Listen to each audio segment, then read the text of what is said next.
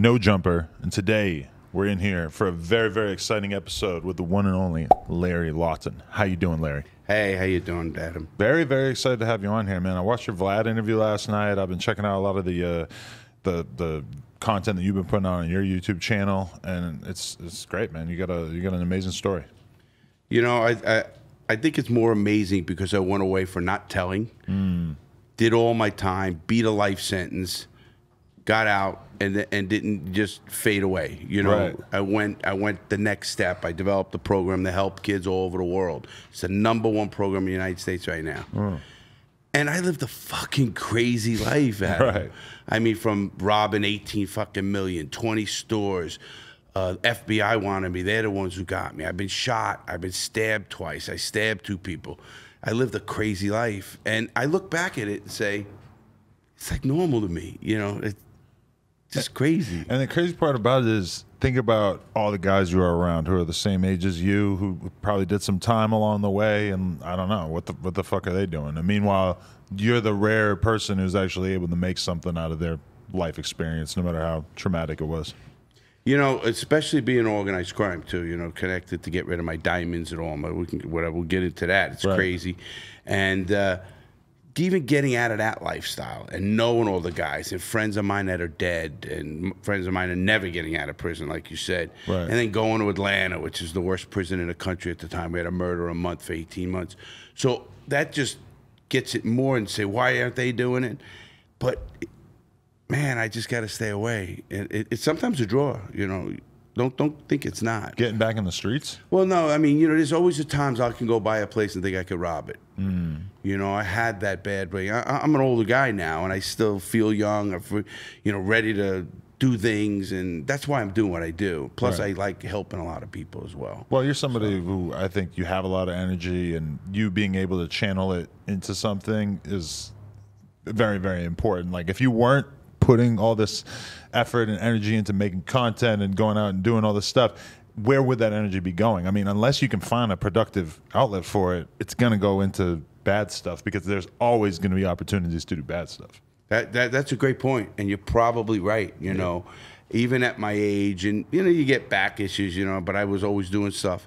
I can foresee that. You know, you're smart, and it always just, you never know when things. I've been on TV for 15 years. Right. You know, best-selling book, all that kind of stuff.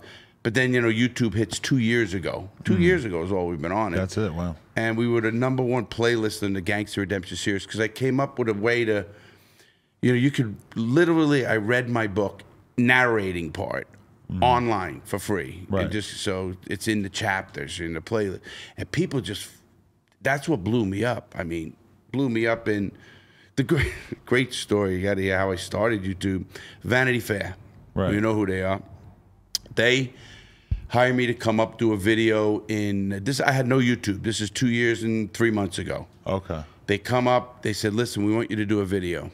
If it gets 150,000, 180,000 views in the little time period we know about YouTube, we're going to discuss a contract with you. You can come on up. Huh. I said, okay. Come back, do the video. Within a month, it's got 1 million views. Wow. And what was the title? It's Jules Robert reviews mob movies or crime movies, heists. Right. If you looked it up, you could just Google Larry Lawton, YouTube, anything. Larry Lawton, Vanity Fair. Right.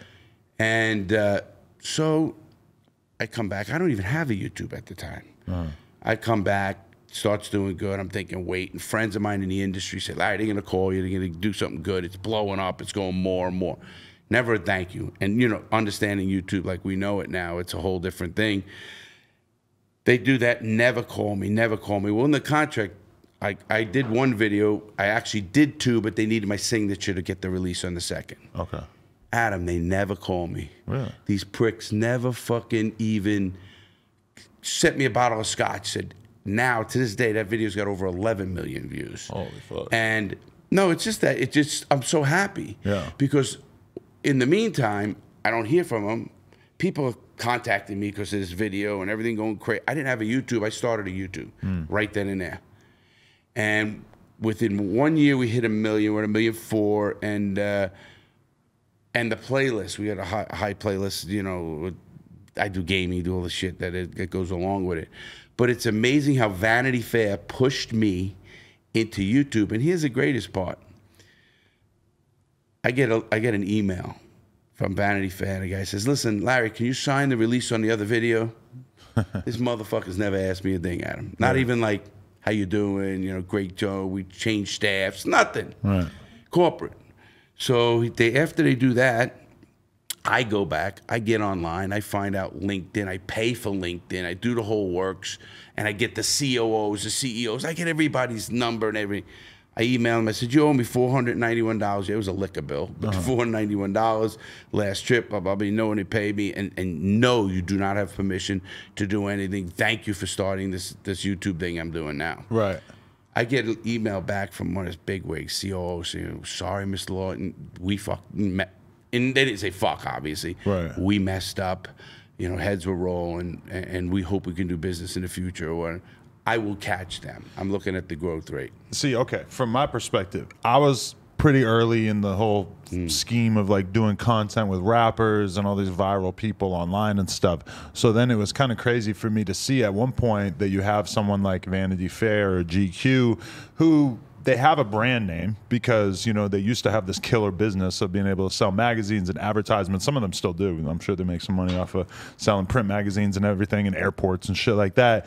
But then they kind of come along and they take the fact that they are viewed as this big prestige brand and they start swooping in and taking all these rappers, all these cool young guys that I was doing content with and stuff. Not that I have any kind of ownership over their career at all, but then all of a sudden it's Roddy Ricch talks about his $5 million diamond collection or whatever. And it's like, it's crazy because it's like, holy shit, like Vanity Fair is all of a sudden pretending that they give a fuck about rappers because now they have to follow the fucking rules of YouTube, which is that rappers are the ones who get you views, or criminals are the...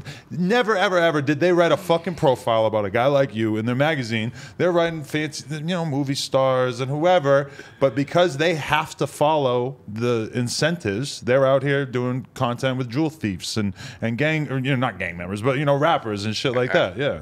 You are so right when I look back and I say, and then they recognize you. Like all of a sudden, oh, we need him now. We want to collaborate with him later. But when they're Vanity Fair, you know, in New York City, you know, New York City, of course, the Freedom Tower, the old World Trade Center, right. The whole 24th floor is studios. Right. Fucking studios. I mean, decked out. I mean, you know what I mean? I mean, the best equipment, rooms, this stuff, and they got crews coming and going, cooking shows and all that. And they do our stuff. And then it's, fuck you, you know. Because there's nobody in there who really gives a fuck, you know? Like, this business is like first generation because I'm still running it, you know? Vanity Fair, how many fucking times has it changed ownership? It's owned by a gigantic, mega, multinational corporation, whatever. It's like, you know... Nest Travel, yeah, yeah, big, yeah, exactly, the big one. And what you say is so interesting and so cool because as a guy, a friend of mine says, Larry, it's a shame. It's just because the corporations get so big, the people don't give a fuck. Yeah. And they're just there for the paychecks anymore. Right. Where you and I, we want to see people go, I want to see people get bigger all over. And I love the brand of the YouTube for this reason. It's, everybody helps everybody. I've helped guys with 100,000 and growing, blasting away I am. Right. And then guys like you have me on it. It's nobody, there's no cutthroat shit. Yeah. I don't see it. Maybe I'm too new in it. If you're selling heroin and I'm selling heroin, then we're both vying for the same clientele if we're in the same city or whatever. Whereas with YouTube, everybody can ideally coexist. Yeah, exactly. Listen, there's 7 Not that I ever sold people. Heroin, but I assume. I didn't sell it. I've done every drug in the book. But I think with 7 billion people on the earth and 3 billion people with YouTube, whatever the fucking numbers are stupid are, there's room for everybody, man. Right. Don't get, you know, and I enjoy it. I like to meet different guys, see their stories, like you said, how they came up, you know, listening to your interview style on videos in the last week. I says, this fucking guy's a good interviewer. And that's rare because I'm learning that part of it. Right. You know what I mean? Because I'm aggressive kind When of I first started doing this, I was looking at Joe Rogan and I was like, fuck, he got 400. I think he had 400 episodes when I was starting 300 episodes. And like now he has like 1,500 or some shit like that. And I was like, well, he's probably a lot better than I am at this right now. But if I fucking work my ass off, I can get to the long run faster. You know, I can like, if I really grind this out, then I can like learn how to do this better and better. It was something I was so confident that I was going to be able to get better at. And the thing is about me is I just rip myself to shreds in my head every time I say a fucking word wrong on this podcast. It's lingering in the back of my head. You mispronounced that fucking word, you know, like every little thing. Anytime I accidentally guide the conversation in a direction that I don't think is optimal, that just like really stands out to me. I'm always trying to correct my behavior on here, to the point of my co-host can tell you that I can be kind of annoying in terms of getting annoyed by shit like you know, interrupting and all this stuff. I'm a little too drill sergeant-ish sometimes. Occasionally, very rarely. You know, that's really so true. I'm even learning myself, you know, not understanding interview. And I was a Howard Stern fan when I grew up. Mega Howard Stern fan. Oh, man. As a young kid, 11, 12, 13, that was my shit. Yeah, well, I was a little probably older. I'm sure I was older. But, yeah, I mean, I was watching him since I was a kid 35 years ago, 40 years ago. Yeah. Whenever he started, I don't know his anniversary, he was on K-Rock and shit in New York City. Yeah. And he just fucking, but the way he did things and he didn't give a shit, and the way I watch YouTubers who do interviews, even myself. Now we do interviews with people and all that and stuff. But it's funny because with Howard Stern, I don't know if I ever looked at him and thought like, oh, I could do that. It seemed impossible. How the fuck do you get a job? You're on the radio station. He's a superstar, you know? Like, how could I have ever even thought about it? Now, if I had been a little bit more aspirational or like conscious of the fact that it is possible for you to do incredible things in your life, then I would have thought, fuck. Maybe if I intern at a radio station and then if I go to college for broadcasting, yada, yada, I was more like, nah, fuck that. That's not possible. And you're 100% right, because it's so different back in those days. And I remember those days. It's where, you know, networks owned, there were 5 stations, NBC, CBS. Right. Now there's fucking 1,000 fucking channels. There's YouTube, streaming services.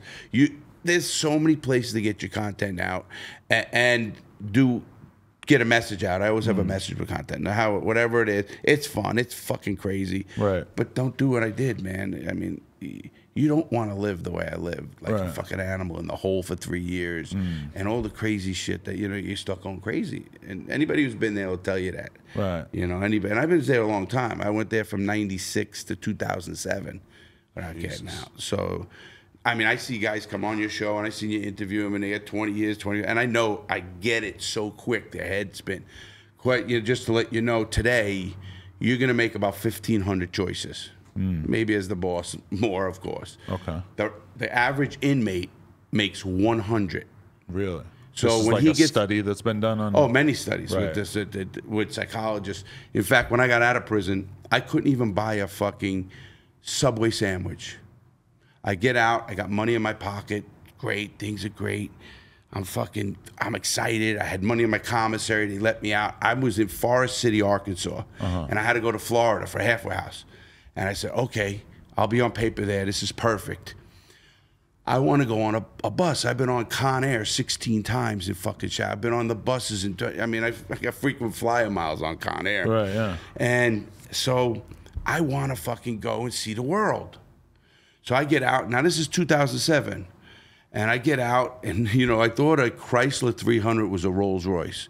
If you remember when the Chrysler 300s changed their back and all that shit, I didn't know this. But anyway, get on the bus. They give me they drop you off. I'm driving. I see a girl, of course. Holy shit. Haven't seen one in so long. And she's nice. And I sit down next to her, and I said to her, this is talk about wild. Talk about the period I missed, 96 to 2007. So this is like within hours of you getting out? Hours. Okay. Now, when you talk about understanding, you know, you're intelligent. I got my degree in there. I do a lot of stuff, do law. I mean, just crazy. You know, read the paper, helped people, did a lot of legal work. I fucking get on the bus, and she has a Razor flip phone. Remember the Razor flip phones? Right. And you hadn't seen it? Haven't seen it. When I went to prison, we had a Motorola phone. I could beat you and make a fucking call. I should do a commercial. Or the things over the thing, you know, with a wire hanging up, and you were a big shot. And that was stupid shit. But anyway, I get on the bus. I sit next to her, and I look at her, and she says, can I see that?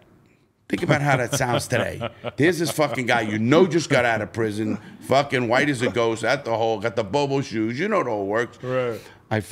She goes, yeah. I look at the phone. I said, how can these fucking hands touch these little buttons? I close the phone. I give it back to her. She's looking at me. I'm crazy. I'm doing this shit. Like, and they go, what the fuck you mean? On the bus? Yeah, because I never been in shackles and handcuffs and eating on the planes for 13 hours with shackles and belly chains. Never could leave your hands. I'm free. Right.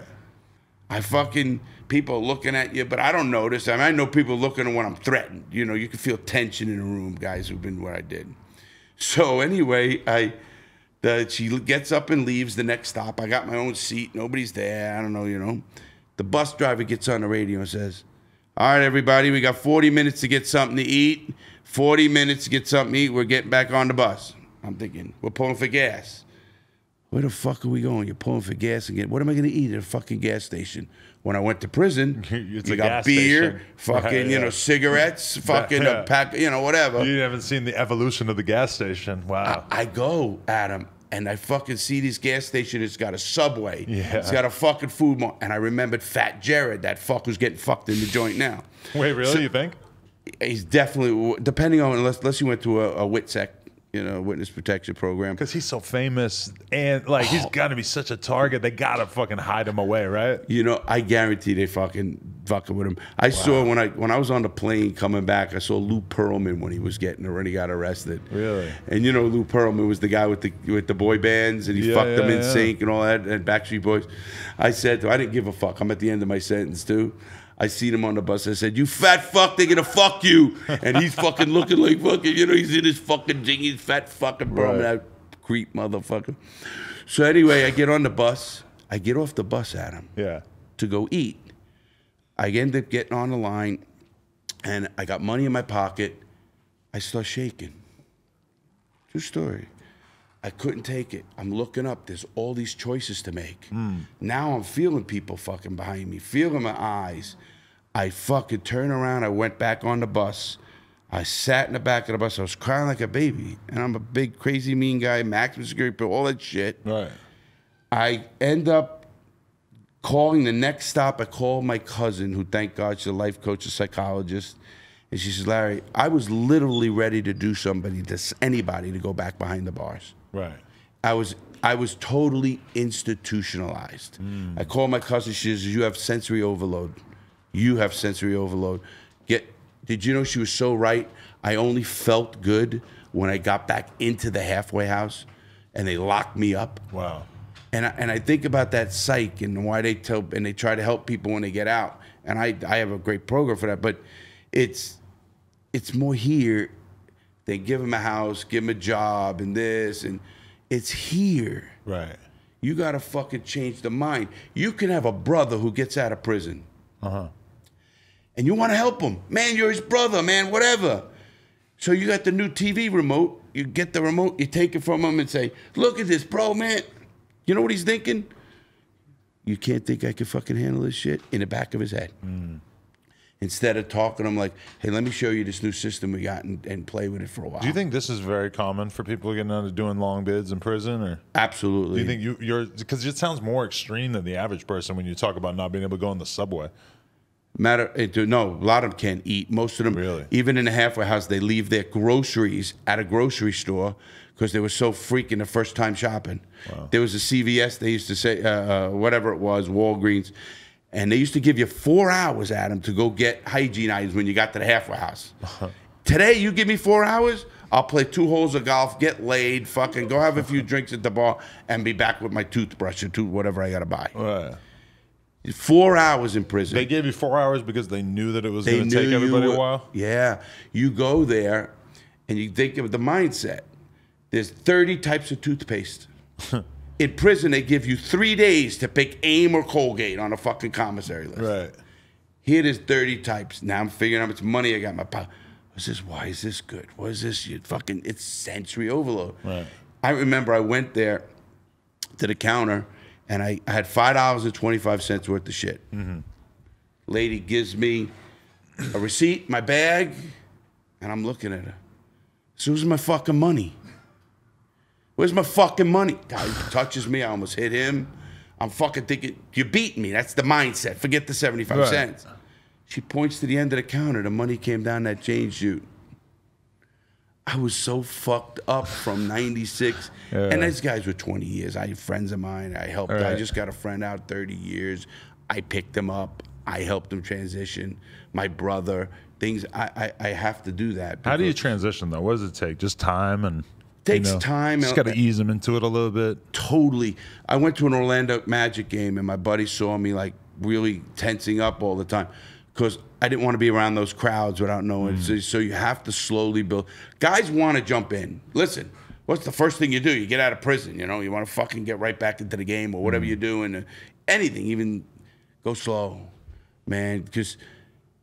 This is like when I left prison, when you leave from the hole or you leave from somewhere bad, there's almost a 70% chance you're going back to prison. That's crazy. It's fucking 70%. The recidivism rate is off the charts. It's 65 or 62. There's different studies on what it is. See, I have a friend, we were having this conversation because he does podcasts on here too, and his brother has been locked up for I don't know how long, 7 years or some shit like that. And he's about to get out, and he's talking about how he's going to have him back on his podcast right away. And I was kind of like, are you sure that's a good idea? Because I don't know, like when you first get out, are you going to want to sort of like be eased into life before you sort of throw them into just being on camera in front of all these people? And what you just said kind of confirmed some of the skepticism I had there, because I'm not sure, but I wonder what that would do to somebody to all of a sudden be on this platform and the chat going crazy, talking about you and shit. Some of that stuff might be kind of hard to handle if you've been locked up for that long, right? Absolutely. Not only that, he will have fucking such sensory overload, and he'll try to fight it the way he can. You know, usually guys who are in the prison were aggressive. Right. You know, so you can get aggressive. You can snap quicker. You can do something.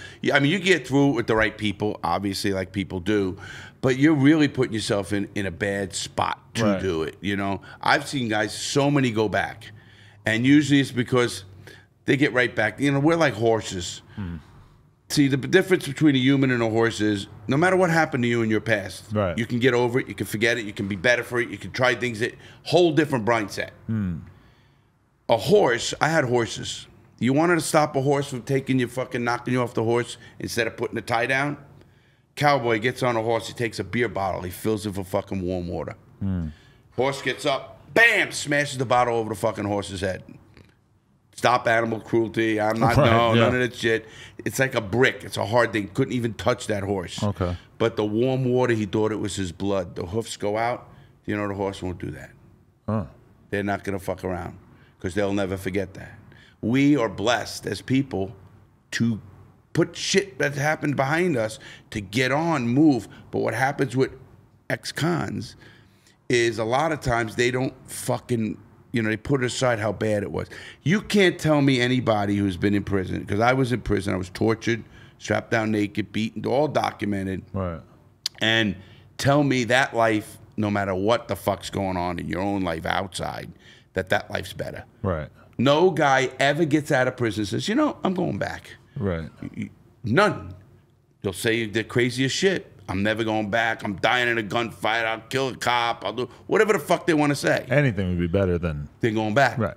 But then they go back a year later because they, again, that luck, that blessing we have to put shit out of our heads, they didn't relate. But if they relate, if they fucking say, man, you want to be told when to do, what to get up, when to fucking count, everything in your fucking life. Right.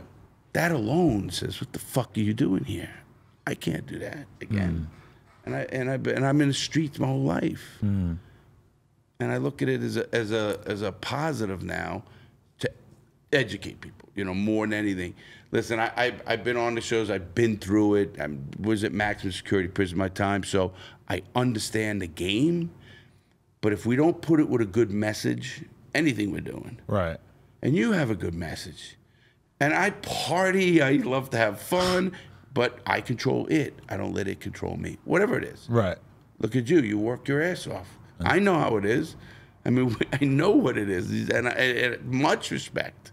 Because I know the hustle. I know the hardness. I know where it's at. Right. And to see you do it and the quality. Well, you know, watching your story kind of made me think about this. Is that I very much like had the idea to do crimes to make money before I had the idea to like work or start a business to make money.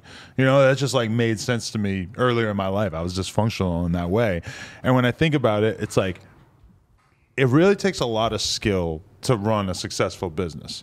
In comparison, being able to be a robber who just separates that business owner from their money by somehow getting in between the money and the person, it's a lot easier, you know?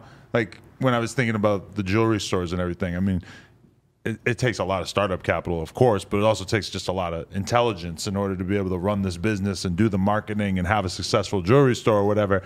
But then there's another route into making money, which is you can kind of just insert yourself in between that. And I think about how that's like I know a guy who's a scam artist, basically. It's like a friend of a friend. And you know, he just can convince people to just give him 10, 15,000 and then he doesn't do anything. He just rips them off. You know, like the actual really smart, talented person is the person who can get you to give him $10,000 and then he actually invests it and makes money for you.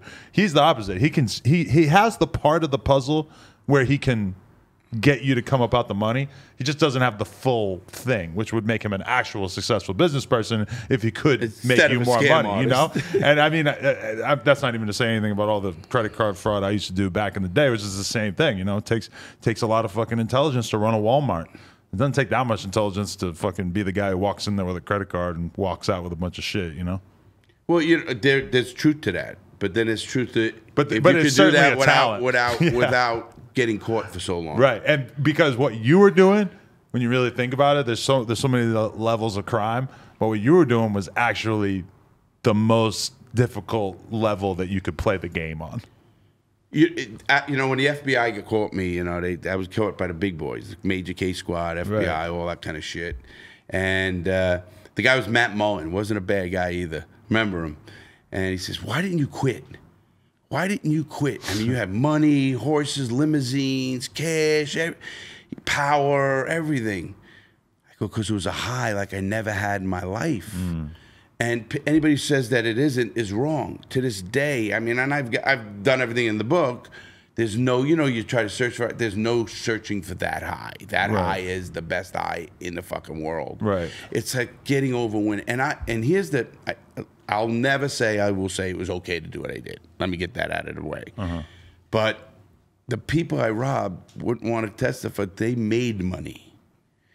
You know, every jewelry store I robbed had insurance. Right.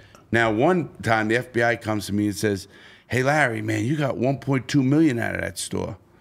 I said, "I got about 800 out of that store." Well, the guy was putting 400,000 in extra insurance money. So who hated me was the insurance companies. Right.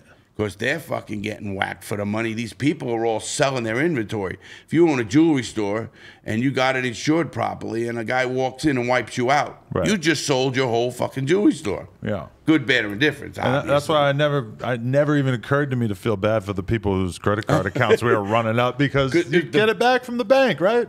I mean, unless you're a fucking idiot, right? And I know it's not right, you know what I mean, to say that, oh, okay, go out, rob shit, as long as it's in insurance. I'm not here to say that.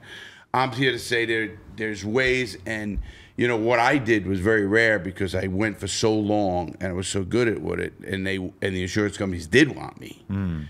That's the difference. And you know, the reason they fucked with me so hard is because I wouldn't tell. You know, I don't believe in that, and I'm not gonna get into the ratting game and all that bullshit. And I know and all this shit. To me, if you and Adam and Larry do a crime, we're selling weed, and you get caught and you say fucking Larry's the man, that's a fucking rat. Right. A guy's mother gets robbed in his house and she calls the police. That's not a rat. If you willingly enter into a criminal conspiracy with somebody else, you should treat them by the same rules that you would want them to treat you, just the same way that, like, as a generally law-abiding citizen, I expect that sort of respect. It's like you enter into a different code once you break the rule, in which you're not going to hand over information to the people whose job it is to catch you. You know, it was so funny. I even got a conviction. You're so right, because the way you explained it was good, because it was like more technical. Mine is, if you fucking do a crime with me and you're telling me you're a fucking snitch, right?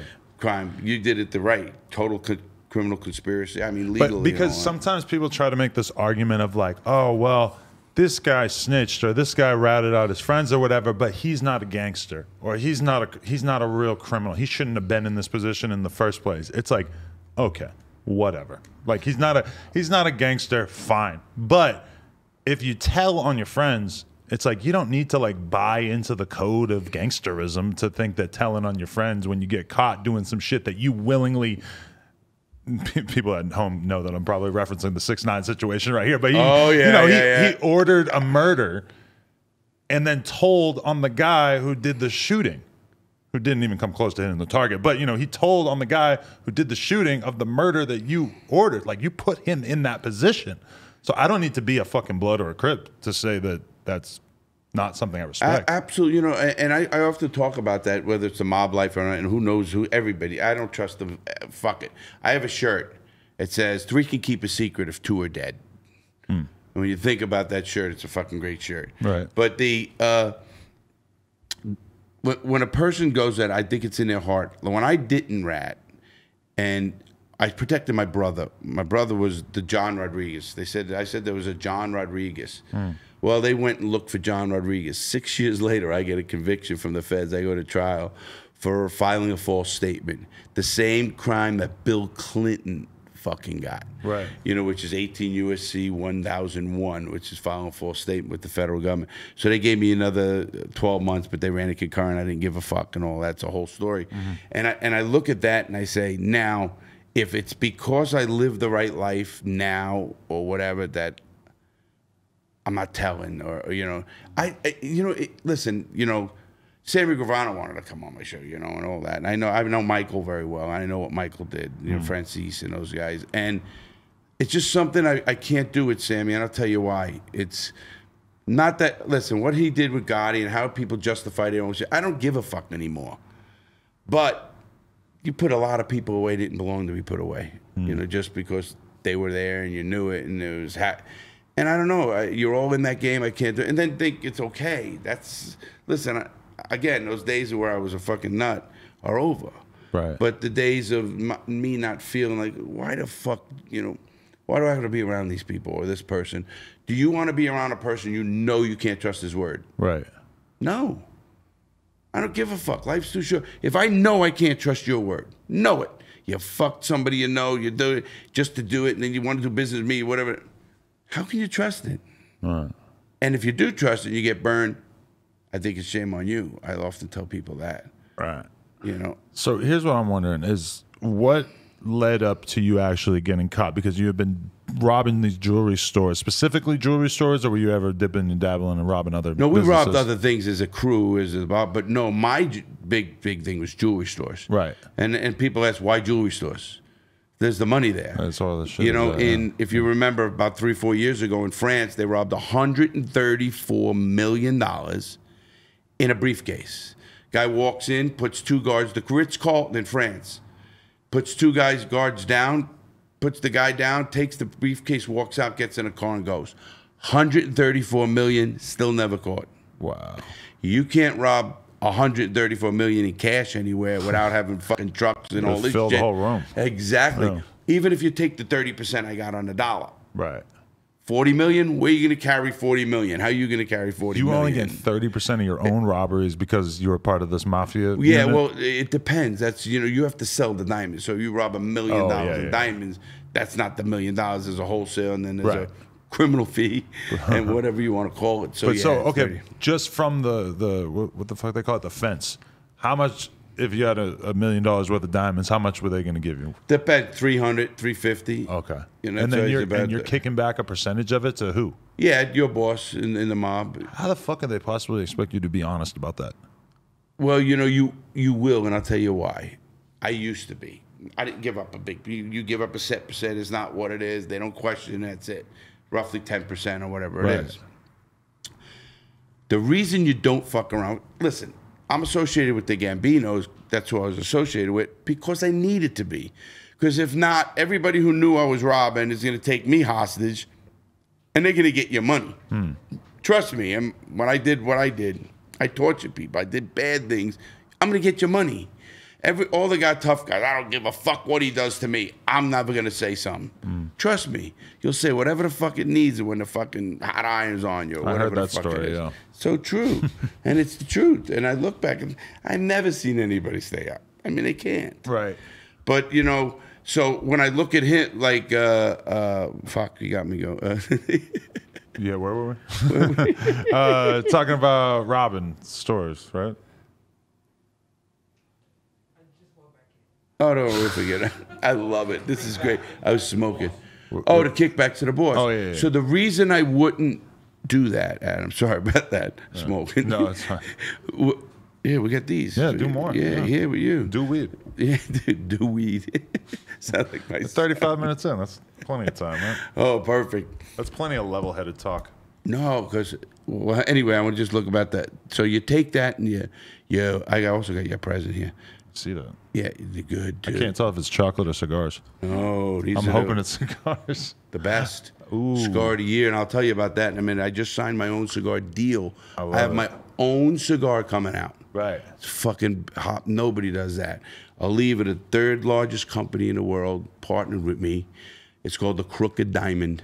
Wow. It's fucking blends, all this coming out at the end of summer. I got some fucking amazing. So they said, here, they give me, I rep them. Come on, fuckers, I said, I'm gonna give you the best. These are the cigar of the fucking year. So I'll give you a box. We'll smoke a cigar, man. Let's do it, man. I've never really been introduced to the cigar thing. I hear you don't inhale it. No, I was on with Dopey Yolo.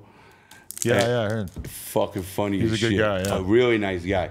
He didn't smoke a cigar. He goes, holy shit, this is fucking good. And I said, don't inhale it, man. You inhale this, you're fucked. Yeah? Why? Well, just give you the stupidest head. You could get a head sick. rush? I've seen guys get sick. But so what you do? You just hold it in your mouth? Well, you flavor it. You'll see what I mean. When you smoke a cigar, it's got the best feeling in the world, man. Yeah. And especially the reason I got my blend, and I've been smoking cigars for 40 years, was the fucking, these cigars, look at these cigars, man. You're gonna love this cigar. You're gonna be a cigar smoker. Oh, Lord. Oh, they look great.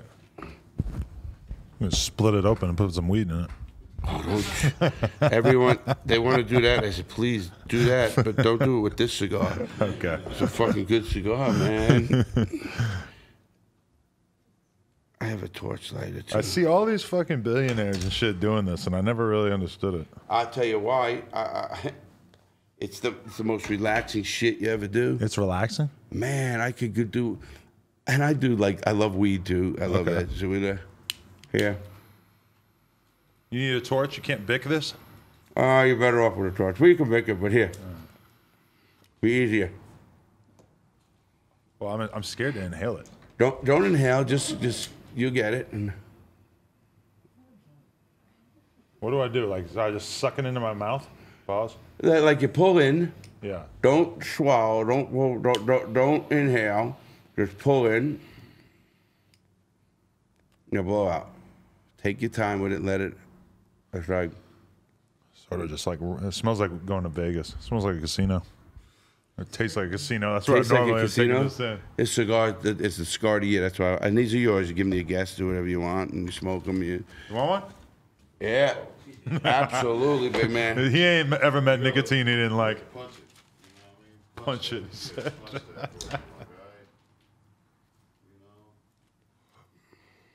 You might want to take it from me because I don't know how much of a future I got with this. On this podcast specifically. How about that? You good with that? Oh, Josh left. He probably wants to. Yeah, I'll smoke this. But wow, yeah, that's fun. I'm gonna spend more time with it later. Oh yeah, you want? I'm watching Kiki smoke it now. With you? Can we like that? Yeah, I smoke mostly blunts. I'm not really into smoking weed without tobacco. Oh really? That's pretty cool. Never thought of that. I know. It's a weird thing. But you could smoke the cigar and the weed back to back. What the fuck were we talking about? We got sidelined so hard again.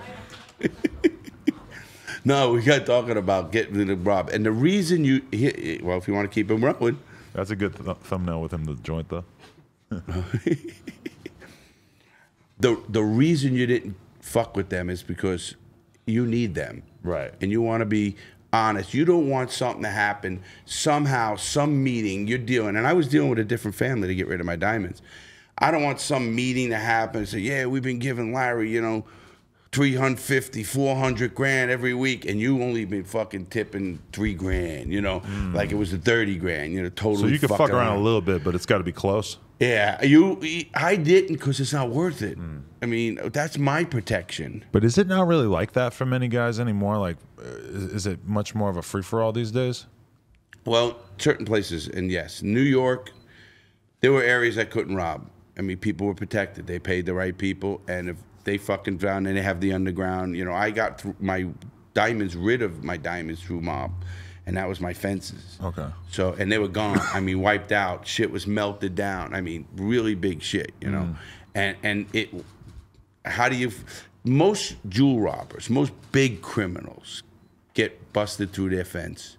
Really? How do you get rid of it? Yeah. Tiffany's was robbed 10 years ago, whatever it was. And they get caught fucking selling a diamond in Harlem for crack. Obviously, it was a $30,000 ring. They're fucking doing shit, and then they found it. Then they figured out, the cops figured out, where is that coming from? I wish I knew the motherfuckers. I'd have gave them $1 million for the load, sold it for $2 million. But even for big professionals like you, it usually, the fence is how people get caught. Yeah, or like mine was great police work. I mean, the FBI caught me, and don't anybody ever tell you the FBI can't do their shit. They got all the money in the world. They got all the resources. If the FBI wants to fuck with you and get a witness here from an F-16 from New York and fucking California in 2.5 hours, they'll get the fucker here. Right. It's the feds. Local police don't have the money or the resources, and the person on the crime is not going to give the information next one like they do. The FBI is a machine. Right. You know, so people anybody, oh, fuck the FBI. Listen to me. Trust me. The FBI is fucking good. Right. So you got to the point where you would just, like, okay, leading up to, when would you describe as your golden years, your run that was really of interest to them? Oh, I was fucking going from 1989 to 96. 6.5 years of fucking whack, power, limousines, homes, horses, making open businesses. Like you said, we always had that business brain, even when I was bad. Obviously, you turned it in earlier than I did. I was 34 years old when I went to prison, and I got out at 46 years old. But those years were like 89 to 96, fucking crazy broads, fucking coke, fucking pie. This is South Florida, right? In those times, and you heard about the stories about that crazy shit, right? You're talking about drugs, fucking flying kilos. You get a kilo for 10,000. You know, if you knew somebody, you sell it in New York for 25,000. But you didn't really mess with that side of the business. No, I had a partner. I mean, with the mob guys, he was drugs. I was boosting, robbing, muscle, that kind of stuff, armed robberies, trucks. And the key here is that, well, the key here, I never ever, even when he said to me, "La, I know you got the connections down there because I'm in South Florida now. He's in New York. Come on, give me keys, all the keys you can, 25,000 each." I mean, I could have brought him 100 keys and made 15,000 a key, like in like 2 seconds. Right. You know, and I never did it, and I don't know what it was, why, or you know, it was not my thing.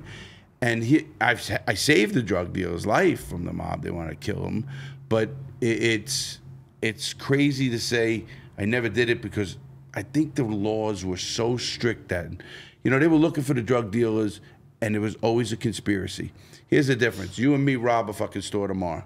5 years later, nobody says anything.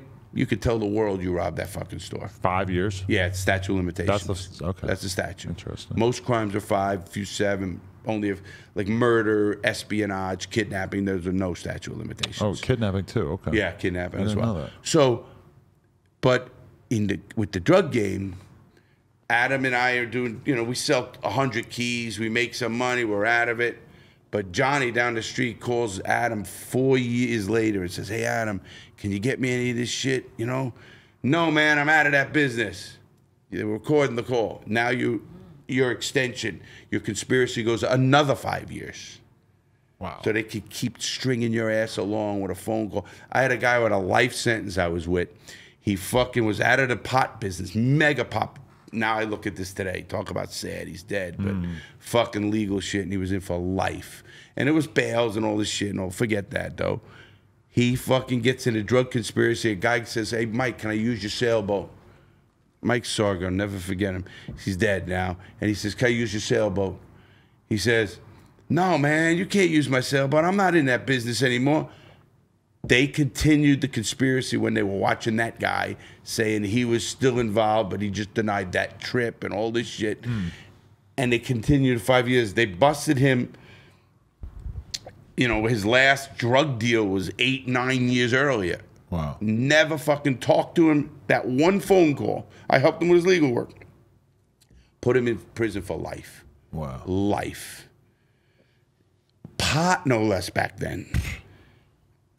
Is that boggle the mind? If it doesn't boggle people's mind, I don't know what the fuck they're thinking about. How much of the time when you're locked up for 12 years are you think, or was it 12? Yeah. Yeah. 11 straight. I mean, I went in, I had 4 12-year sentences, run concurrent, and I beat a life sentence.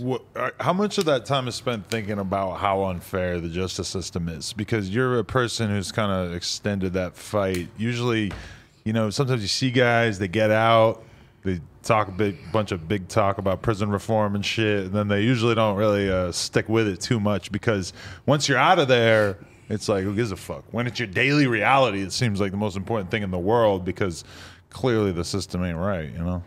Well, you know, I've been in that since I was in there. And I used to see young kids, to this day, I've been doing this for 15 years, fighting for prison reform, how to fix the fucking system.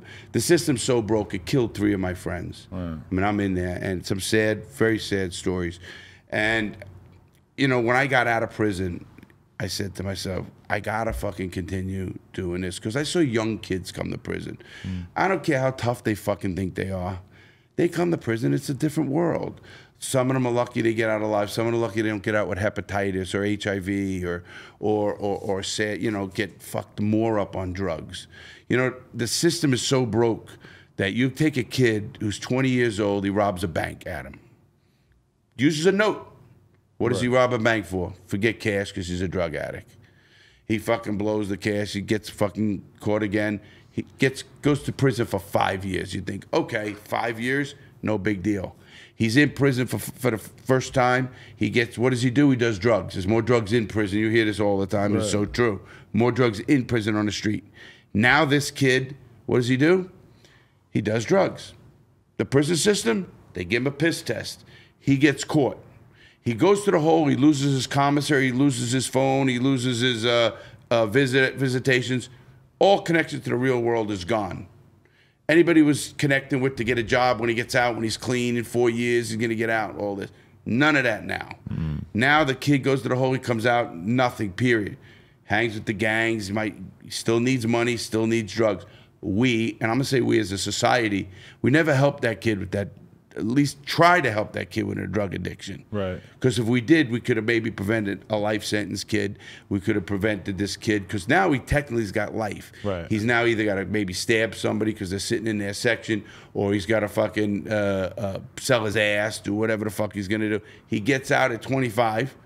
He's now no scared of jail, so now he's a dangerous man out there, maybe a little bit more. Right. And maybe he has, you know, hepatitis, you know, whatever. And he's going to do the same thing, because you never fucking helped his addiction. Help that addiction. And I'm all for everything with control. And I believe that in life. But, and I've got out of control. Of course, look at what my life is no fucking, you know, father fucking knows best. Right. My life is a pretty fucked up life. But it's a life that always said you could do better. You could try to get, you know. Even when I robbed, I threw parties for fucking 1,000 people. Back in the day. Right. I fucking, you know, you can read about T-shirts, bounce houses, car shows, trackless trains, fucking 1,000 hot dogs, 1,000 fucking hamburgers, 40 cases of beer, 10 kegs of beer, 40 cases of soda, clowns, Barney. Does part of you wish that you had just kind of kept that money and just stopped robbing earlier? No. That's what I would be. That's what I'm thinking. You think you would, but you wouldn't. Right. You know, everybody thinks they're going to do that. And every gangster, oh, why didn't you put the money away? John Gotti once said, if I find a bank with a 401k, I'm going to kill him. They don't fucking retire. You know what I mean? It's not what you thought about. Right. Now, I am so lucky, Adam, because I had to set up a robbery for a kidnapping with dynamite on the girl. Fucking H. Stern Jewelers, South Beach, Florida. You probably know it.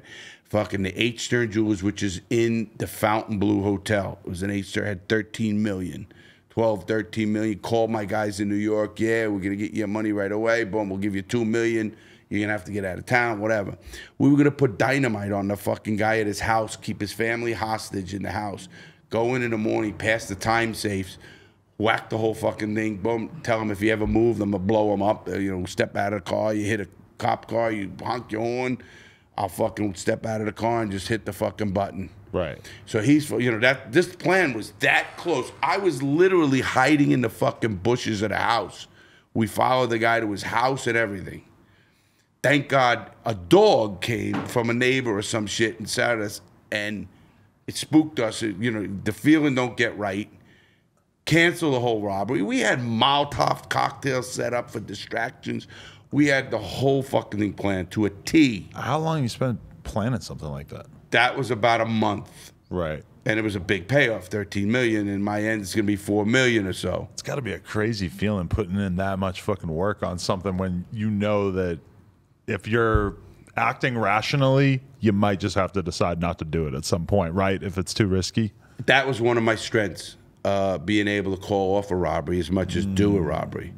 Calling off that, spending all the money, it was all me, everything in that way, was the best thing I ever did, because if I did that, there's no statute of limitations. It's kidnapping. I would have got life. I mean, there's not even a question. I was facing, I beat a gun charge. Right. A 924C, it's a gun charge. It's a felon using a gun in the commission of a felony. For the first robbery, you get 5 years. Every robbery after that, you get 20 years. That's 65 years plus the years. I'm not living to 100, you know, and he is in prison. Right. So, you know, there's no way you could fucking get out. It's crazy that kidnapping is considered that serious of a crime, you know? Well, just throw somebody in the trunk. Doesn't seem like that big a deal. I think that was because the Lindbergh baby back in the day and all that kind of shit. In the 30s, I guess that happened. And the kidnapping and all that bullshit. Right. I think that was like, you know, political, if you want to call it that. I mean, if you think that's weird, how do you think pot is a life sentence back when it was? Because of weight. Right. Does anybody give a fuck about pot? I know. I know I don't. I could care less. It's so strange. But you know, ever think about how like you really can't just legalize drugs, because if you legalize drugs, then what are you gonna have? You're gonna have fucking all these fancy, slick marketing campaigns behind like fentanyl and meth and ecstasy pills and shit like that. Like, it's really hard to imagine what like legalized drugs, like actually fully legalized drugs, looks like. I'd be all for it. Yeah. People go, Larry, you know, you're a pretty rational guy. No, they've done already right now, and I think it's Switzerland or Sweden. One of them have but they have like drugs illegal. I think they have like doctors administrating that kind of stuff, though, right? I'm not saying how they do it. Yeah, but to criminalize it, they can't be selling ecstasy like fucking gas station sex pills. I think if we educate people, Adam, I think we could. It wouldn't matter. You know, think about this. I don't know. You don't remember this. When I grew up, they had an ad campaign in schools. They had a fucking pan, and they had an egg frying in the fucking pan. This is your brain on drugs. This is your brain on drugs, you know, fucking thing. I'm 38. So. Okay, you probably remember a little of that, right? Yeah. And when you think about that, it was something. Do you know what they got today? Nothing. Not a fucking thing. Not anything to say. At least educate. Fucking educate them to say, hey, listen, this is what marijuana could do. Could be could be good. You're 18 until you developed it. Wouldn't be good. Whatever the fuck it is. They don't have any kind of anti-drug ads anymore? Damn. No, and I speak in schools. Really? I mean, that's what I do. I have a program. The Reality Check program is the #1 program in the country right now. Really? It's used in court systems. It's used in police stations. So what's the program? It's like a series of videos or something? No, it's my 4-part. I developed the 4-part program. Okay. And the program is what I did, then my life, what you will lose, and then avoiding and dissolving bad associations. So I developed it when I got out of prison. After a guy comes to me, kid says to me, hey, he goes, Larry, I need a favor. The fuck? You want me to break somebody's legs? I said, leave me the fuck alone. I'm just out of prison. I'm 46 years old, you know? Right. He says, no, I caught my 16-year-old smoking weed. He told me, fuck you, Dad. Where have you ever been? I said, your kid told you that? I'll talk to your kid. He says, thanks. I go to his house. I get pictures together, which to this day, I don't know how I got them, because they were me with gang members, fucking mafia guys. And you can't do that today. You can't take them like you did back in my day. And I fucking go in, I take the pictures to the kid. He's a big kid, but I can be intimidating. I sit down. I said, you told your father where the fuck he's been? Let me show you where the fuck I just came from. Spoke to the kid for 2 hours. The kid was fucking blown away. Kid doing all the shit kids do, and you know what I mean. 16-year-old kid. Dad says, gives me $100. I'm just out of prison. I don't have money. He goes, can I give you a number to other people? I said, sure. Gives me the number. I get a phone call about a month and a half later from Jean Banish. This lady says, Larry, I'm Jean Banish with the court. Judge Ryman would like to see you. I ain't seeing no fucking judge. She goes, no, Judge Ryman in the court up in Brevard County would like to see you. I said, you got a warrant? Because I ain't seeing no judge. You know, I know the law. Right.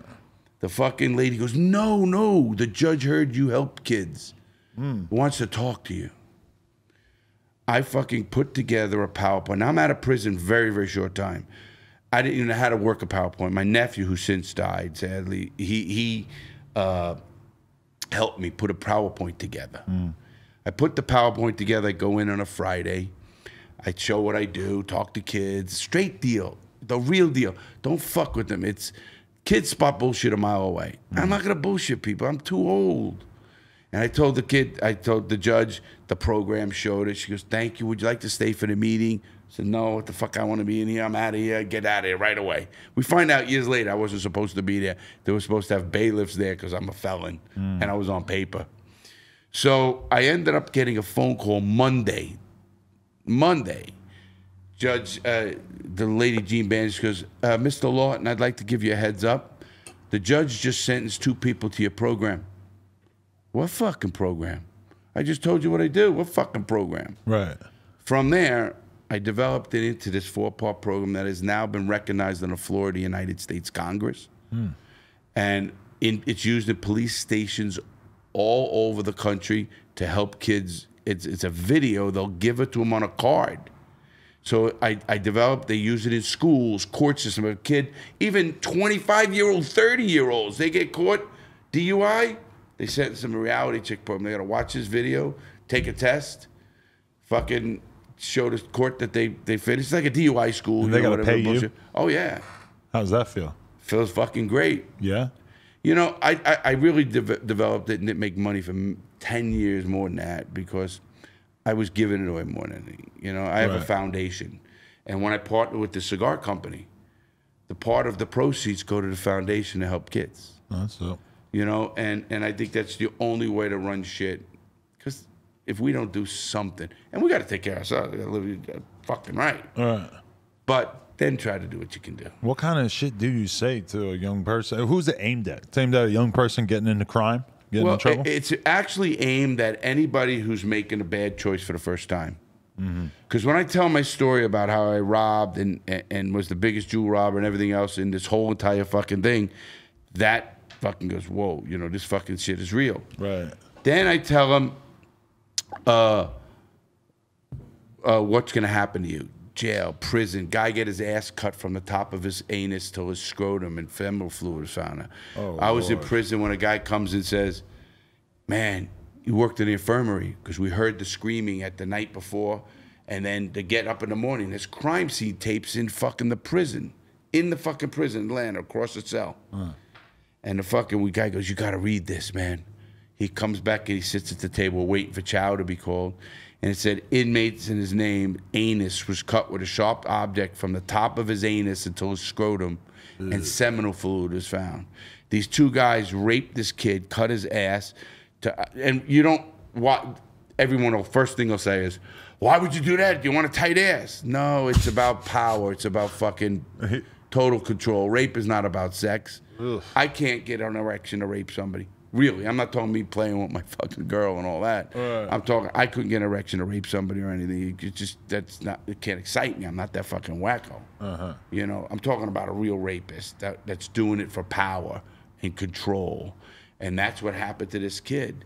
And I tell him, you don't think that can happen? I show his picture. The kid is fucking, at that time, 22 years old, good-looking kid, in the wrong place. Happened.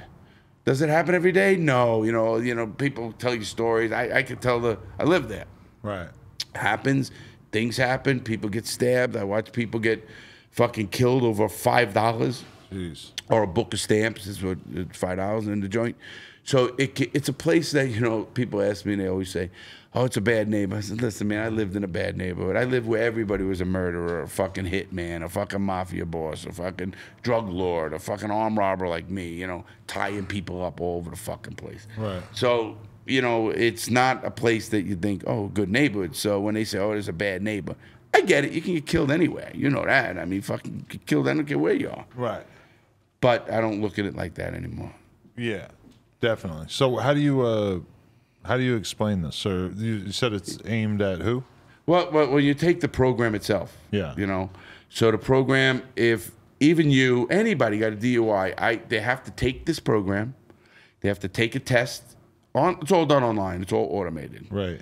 So when we first came out, I actually had DVDs. You know, fucking DVDs. Does anybody use that word anymore? No. No. I don't think a computer comes with a fucking DVD. No, it doesn't. Somebody gave me a DVD recently, and I realized that I have no way to play a DVD. Yeah, you'd have to buy extension and all this bullshit would have done. Get the fuck out of here. I'm not doing it's not that. happening, yeah. No, it's not happening. No, thanks. So I started it with a DVD. They had to take the DVD. They had to watch it. They had to fill out a test, and they had to pass it. And they send it to the clerk of the court, and their case gets done. That's part of their case. So now it's just done automatically. I mean, they buy it, goes to their email, they get a link, they get a passcode. I'll send you that. And what makes you feel like it's effective? Like what signs do you get that this is making a difference? Great question. We know it's successful because Eastern Florida State College in Florida did a quantitative analysis on it. Oh, really? And we have the highest success rate of any program in the country. We have a 43% increase in education, 31% increase in class attendance, 70% increase in attitudes, and 90% of the kids didn't go back to jail or get in trouble again. Wow, that's fucking numbers. Yeah. And you know, those numbers were, Congress loved the number. That's why I was reckoning all this shit. And they said, well, that's great numbers. You must be proud of yourself. I said, yes, I'm proud of that, but I'm prouder of the number I don't know. How many kids watched my video and fucking then didn't go rob the fucking car, get in the car with the guy with the fucking, you know, bags of blues or whatever, or didn't get into the car with the guy with fucking a half ounce of coke and they all get busted. Right. Didn't get in the car that they went out. How many watched it and didn't do that? I don't know that number, but I like that number. Because it's kind of crazy when you see somebody get caught for something stupid, like doing a robbery or, you know, a random murder or whatever it is. It's like, part of you thinks they must have been told. Like most people have influences that are telling them that this is not okay, whether it's your parents or your teachers or whatever. It's like they, you know, and I'm somebody who got in all kinds of trouble, and I felt like nobody ever offered me another way, or I didn't know like what I was supposed to be doing with my life or whatever. But when I look back on it, I'm like, I mean, you did have a lot of influences in your life telling you what the right thing to do was, to go to college, to fucking get a job, go to your job, whatever. So for me, it's like when I hear about something like a course to kind of get people back on the right track, my initial reaction is to kind of feel skeptical. Like, but when you really think about it, it's like probably a lot of these people haven't had somebody just telling them straight up how to stay out of trouble or giving them like practical advice about it. Like it's kind of, I don't know, like, because even with somebody like you, I mean, I'm sure you had people offering you, you know, trying to get you to take a better direction even early on, even if you kind of ignored it, right? My neighborhood, I was with gangsters, so no, you looked up to the gangsters. So that fully inundated, yeah. Oh, okay. You know, I'm talking mobsters and shit, and I was bookmaking at 12 years old, making $125 a week. Yeah. And this is a fucking kid, you know, 1972, 73. I'm fucking fucking hustling tickets on the streets. Right. You know, football tickets and fucking making money. I mean, fucking think about that. Yeah. And then, so there's no excuse why, and you're right, 100%. Along the way, there were better people that you should have looked at or whatever. And my parents weren't bad people. Right. My mom's a nurse, and my dad was he was in the union. He was a union delegate with the local 26, was a tin knockers in New York. You know, fucking. My parents, the most straight-laced, normal people you could have met. Really? Yeah, and I just fucking. You just wanted to be a. You have any brothers and sisters? Yeah, I have a sister, and she's super normal too. So that's how you know that it's just me. I got 5. I had 5 brothers and sisters. I guess I'm the fuck up too. You know, right? I mean, 2 they haven't been to prison. No, 2 are dead from sicknesses, and the other one is still around. She's 60-something. I'm 60 years old now. Yeah, how the fuck you still? You seem like you got a lot of energy. I always wonder what the fuck my elder years are gonna be like. And there's certain people I look at where they're in their 70s, their 80s, and they still seem like they're just out here bouncing around. And I'm like, I don't know. I still feel energetic. I mean, I was at Krill's, and we were at a party with the porn stars and all fucking shit. And we you were with the fucking Assholes Live Forever guy, right? Yeah. We were all over the fucking place. What are you doing? You're just doing a photo shoot with all the porn stars and shit? Kind of like that. You're famous like that No, now, huh? 420 for 420. Oh, yeah. You know, obviously 420 party. And then yesterday we were Dope as Yo. And the energy I love about it is because I look at you guys. Right. And I say, if I slow down, I can't keep up. Even slow down. Because my fast pace, and I rejuvenate, obviously. Right. I get tired. But I like to party. I like to live life. And I like to enjoy what we do. Whether it's programs, whether it's fucking YouTube, whether it's my podcast, whatever it is, Adam, I love it because it keeps me energized. It keeps me to fucking, what am I going to do? Sit down and fucking watch fucking Barney Miller or some shit all my life? Fuck, no, I still jack off. I like to fuck. I take Trimix. I do all the fucking things that I like to have fun in life. What's Trimix? Trimix, you know, that's the shit injection in the dick that makes you fucking hard as fuck. Wow. I know male porn star dudes, but I've heard them talk about it, but I haven't really met anybody who's like, yeah, I do it. I knew a porn star, and he told me that's what they do. Yeah. And I go, what do you, well, you tell me something like, everybody tries everything. And not that I can't get it up. Right. I can get it up anytime I want. Supercharges it? Holy fuck. 4-hour hard on. Boom. Boom. Just fucking break this desk. Wow. But it's But you're in a relationship? Yeah. Okay. Yeah. We have a good relationship. We don't live together, been together, stuff like that. So it's perfect. And 13 4 years I've been with hours? her. 13 years. 4 hours. 4 fucking hours. Listen to this. This is a true story. Okay, if that's getting drunk, what's the hangover? Is there anything that happens as a result after? No. One time I had to take the shot to fucking deflate it. They have that too? Yeah, they don't fuck around today. And the needle. I feel like I should know you scared about of this. needles? Absolutely not. Really, but Are we scared of needles? No, obviously. Shit, we had fucking needles. I had tattooed somebody. I wasn't banging down H-bombs, but got some tattoos, yeah. So you take the thing. The most I had one time was a 7-hour hard-on. And they tell you after 4 hours, go to the doctor. Yeah. I find out that's bullshit.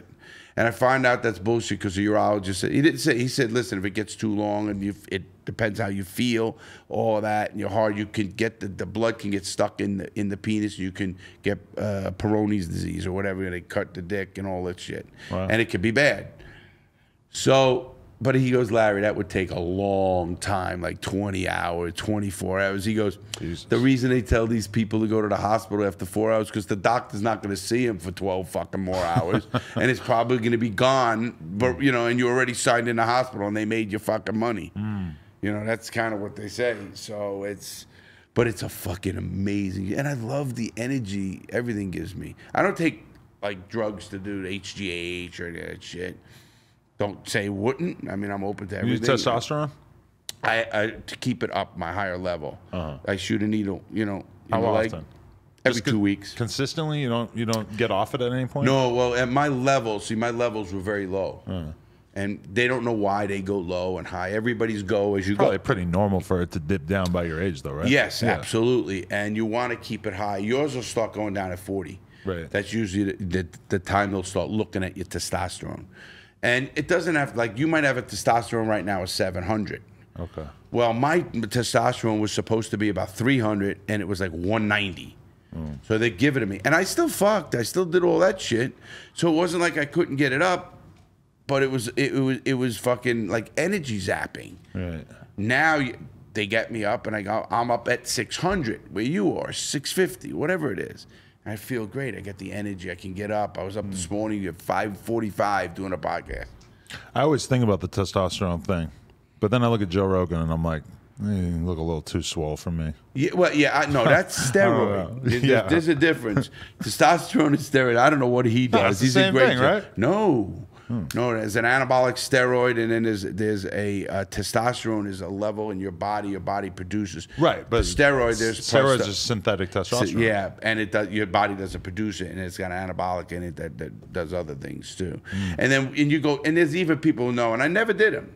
It's about cycles, because when I was in the gym doing crazy shit, you knew guys, so they have to cycle and they go on and off. Yeah, and that's where you get the rate. I don't know about all the rate. Listen, or your balls getting small. I don't even fucking know about any of that shit. Right. But I just never did it. It was always big and strong enough that I didn't have to do it. I can't imagine doing it because I'm too scared. I have a very good routine going with my girl and our porn podcast and everything, and I feel like I can go a bunch of times in a row, and I feel scared that if I did testosterone, then I would get more supercharged in that way for a while, and then I'm kind of scared of like the downward curve.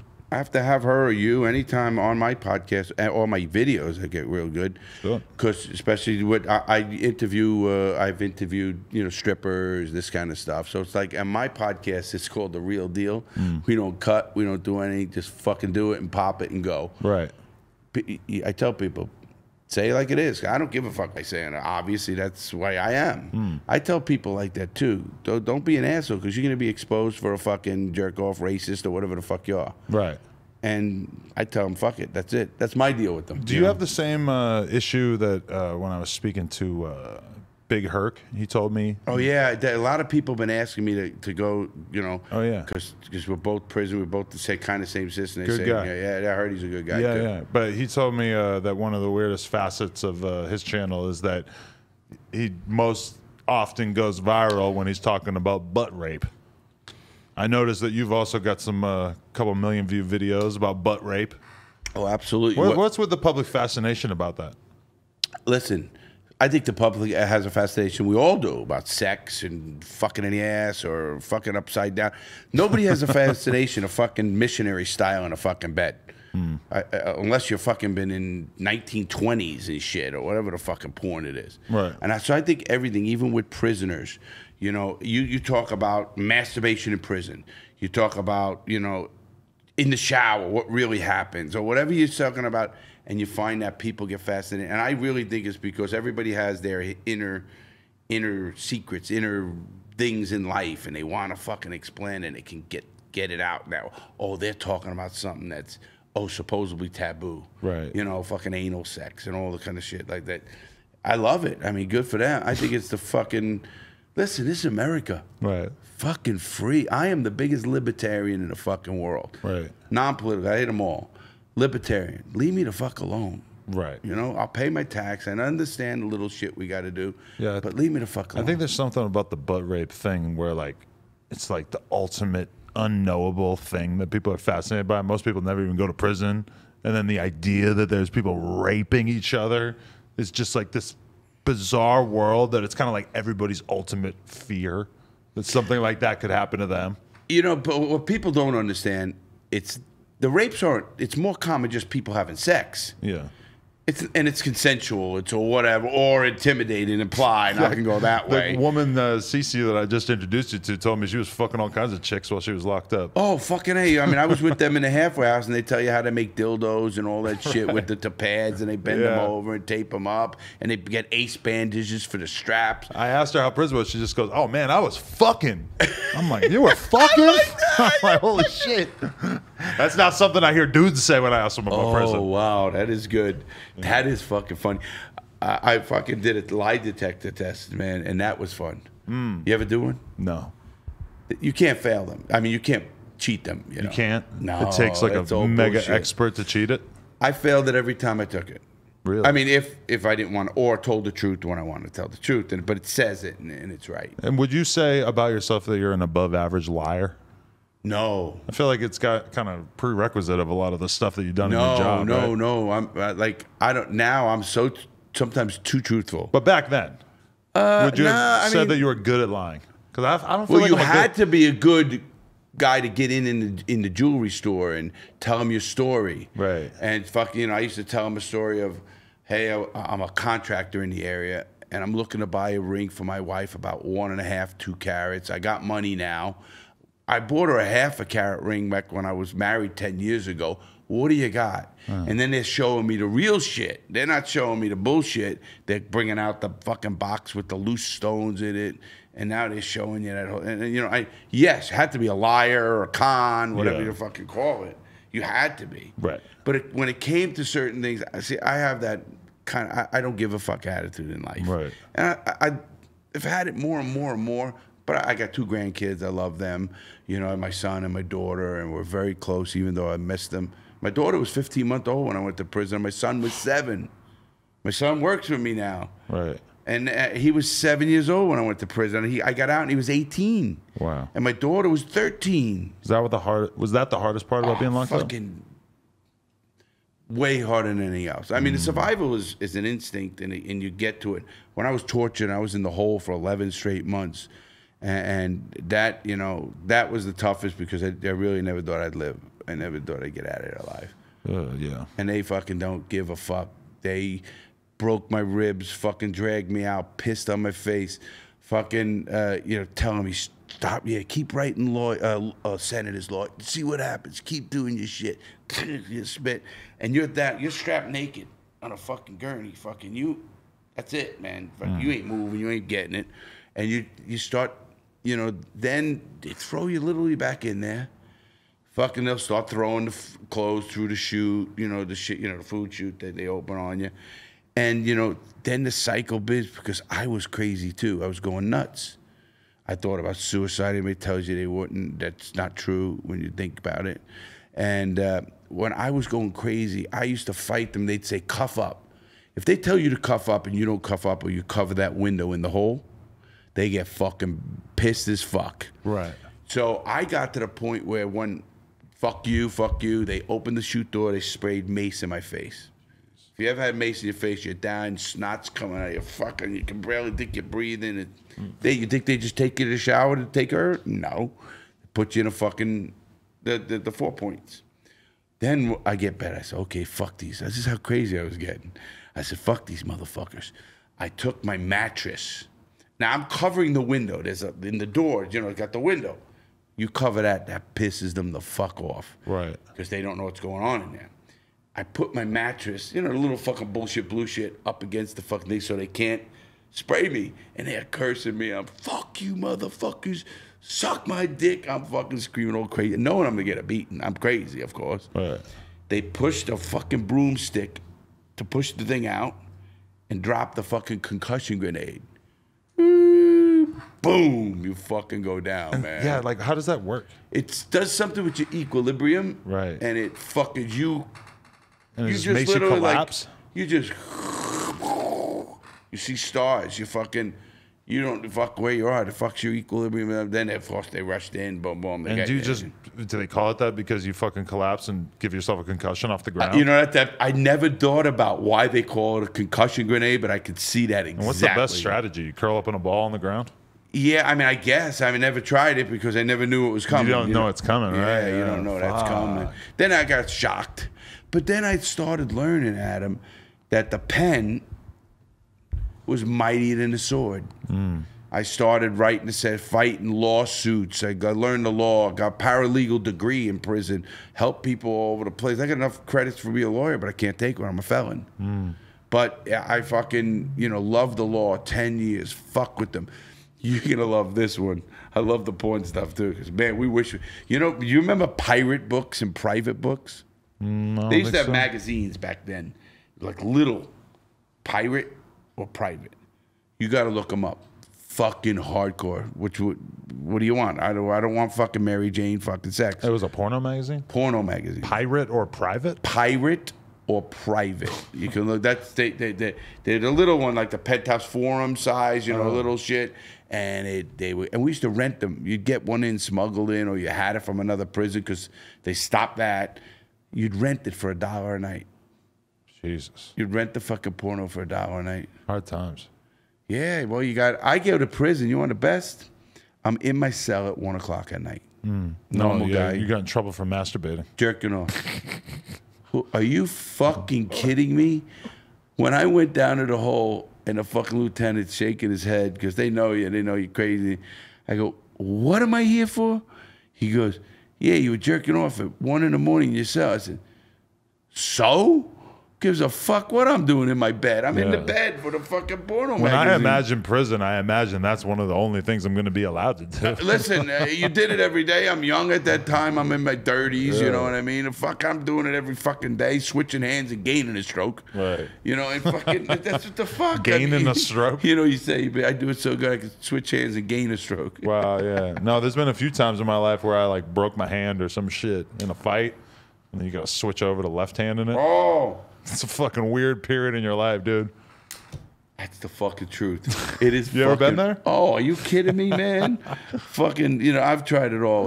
Listen, any kid, when we were kids, you know, you did it 5 times a day. 5, Jesus. I did. Maybe That's I'm epic. a little fucking That's out prolific of the right there. Maybe I am a little fucking. What do you call it? What do you call that? High energy. Right. Maybe I was high energy back then. No, yeah. Have you ever tried Trimix?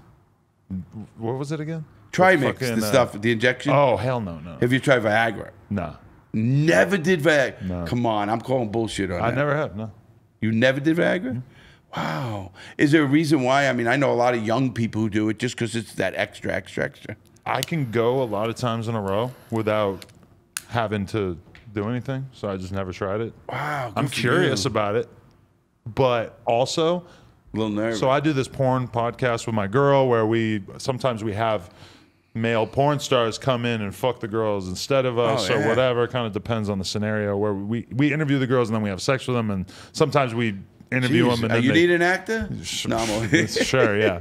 I got you. Yeah. But as a result, I see dudes popping Viagra and how fucking weird and tweaked out they act when they're on the shit. Like, I don't know. I see dudes just acting like really antsy and weird and like they're just so nervous and popping fucking dick pills. And I'm just like, I don't want to fucking have to rely on that. Wow. No, I never. This is the truth. Right now, there's never. I can get an erection with my girl. We fuck a lot and all that. You know, can I go? Like when I was younger, I did. You know, did a lot. But now, can I? No, a couple times. You know, I'm good for. Right. And but when you do, you want a little extra or whatever. Funny story. I do the shot. I don't tell her or whatever. And this is gonna break. She's gonna hear Surprise. this one. So we go, and she goes, "Wow, holy shit, what happened tonight?" Kind of deal, you know. Yeah. And I said, "Well, I got to tell you what I did." And, you know, she goes, "Oh, okay." She, you know, knows me, knows I'm crazy. Where whatever. do you get the shot? You buy it on. You can get it right online, but to a doctor, bullshit, whatever it is. Right. I end up going to a real urologist then. So anyway, I did that. Funny, I was leaving her house that night. She goes, "Hey, when are you going to do that shot again?" Legendary. That fucking shot. I mean, you think about that in prison, and, you know, I just think about how there's no conjugal visits. You know, why wouldn't you do that? Why wouldn't you try to keep a family together? Guy, you can use it for good behavior. Right. You can use it for controlling a person. You know you're getting laid twice a year. I don't give a shit, once a year. You know, whatever the fuck the number. You're in there and you know you're not getting laid. Right. You know. I mean, but I do know guys who got, you know, with the librarian, got guys in the visitor room who used to cover for each other. Right. You know, to get pussy and stuff like that. The librarian in the prison is fucking the prisoners. Oh, yeah. That's grimy. That is fucking grimy. These bitches must be stopped. Oh, fuck. Let these people fuck. Right? Sure, yeah. Let these people fuck in prison. Let my people go. Yeah, but I always do really tell young people, man, I fucking go crazy. I tell you crazy stories on my... Don't make bad choices to go in prison, man. I'm telling you, the best day out here is better than... The worst day out here is better than your best day in there. Right. When you got grown men telling you, hey, you go over there, get in your cell, lights out. and I can't go fuck yourself. Or I can, and then I'm back in the hole for another 30 days. Right. So what's worse than that? I can't pick it. I know bad families. I've been around. I deal with a lot of families. Is anything worse? Yes, maybe being abused, and we can go on and on about a lot of shit. But I want to know that how bad can it be, or really is it, if these guys are fucking going to prison the way they are? But so, okay, here's my question. Is you hear a lot of conversation in LA right now about how the progressive prosecutors are too lenient and how there's this crime wave, and a lot of the crime wave is because of the fact that it's kind of easy to get out of prison, that everybody's getting released, et cetera, et cetera. And I hear that, and I hear about these crime statistics, and I'm like, wow, okay, so that's compelling. And then I also think about the fact that, prison just seems unbelievably cruel and unfair in America. And it's like, in my head, I'm always kind of trying to balance these two. It's like, what is the right solution? Because I so rarely end up thinking that prison actually does anything good for the people that I know end up spending time there. But then at the same time, it feels like right now, California specifically is just kind of dealing with the ramifications of letting people out too leniently. And it feels like every week you're reading about some murder that happens by a guy who's out on bail at the time or whatever. How do you think about that? Oh, I've been following the situation here, and obviously I was on a couple of TV shows about this incident. Especially when they were rioting, and they were just like mobs were going into stores, taking shit out, right, and not getting arrested or whatever and stuff. They have to have the balance of rehabilitation, because no matter what these kids are doing, they're either be led by poor parenting, poor whatever. You can go deeper or whatever the whole fucking issue is. I think they got to get tough again. I think they got to take crime. I think that now bail is a money issue. That is it right that one guy doesn't get bail and one the other because he just had a better lot in life. His dad's whoever he is. You got to look at that weighing of that. But you shouldn't just be giving people bail just because you don't have room or you want to be lenient. And I blame the PSI people, the pre-sentencing investigation people who go. Okay. Because you got to know, if I'm a PSI person, which is the person that does the investigation, let's say you're going to go for bail, you're out, and I do your research on your whole fucking body, and I look at your case, and I look at your mom, and I look at violence as a youth, where you're there. You can almost see the fucking handwriting on the wall, what's going to happen. He has no one to go back to. He's going to be drugged. He was doing drugs on the streets and everything. That person's got to come forward and not just put everybody in a lump sum and say, they're all good people, because they're not. I mean, and you have to protect the society first. I believe in that. Right. But I also believe you need to rehabilitate these kids. Nobody's trying. They're throwing them into a fucking system that is broke. We have, the best ways to prove a system is we're the most incarcerated country in the free world by actual numbers and, of course, by percentage. Think of that. We got more people in prison than China. Don't tell me that China cuts their head off. China has a higher suicide rate because they have more disrespect. It disrespects their family and their way of life. And all the other countries that we are higher, we have states that would be the highest in the world in incarceration. But it's crazy how numbers don't lie. I've learned that. You've learned that. I think everybody has learned that. And I think what happens is we are just taken in one side and we go, this country is so bad at going one extreme to the other. Whether it's fucking COVID, get the fuck out of here with these fucking masks. Everybody lock me the fucking down. Get the fuck out of here. Let me make my choice. I mean, telling me what I got to do, the fucking crazy shit that's going on. Or take Oxycontin pills. I used to take 180 milligrams a day. Wow. I have a back surgery, 11 vertebrae, 15 in the neck. Whole fuck. So this is after prison or this before? Is after prison. Oh, yeah. Nobody ever seen me high because it affected my body differently. Obviously, I had pain, I had inflammation. What happens is an athlete might get a broken arm, take an oxy, keep taking it after he has no more inflammation, and the drug is searching for inflammation, goes to the endorphin in the brain. That's how that oxys work. So if you have a lot of pain and you have inflammation, the drug goes in your system and finds it and dulls it. Doesn't cure it, if we know that. But that's how the opioid works. Now, if you have no pain, no inflammation, that's going to go through your body into your endorphins. Right.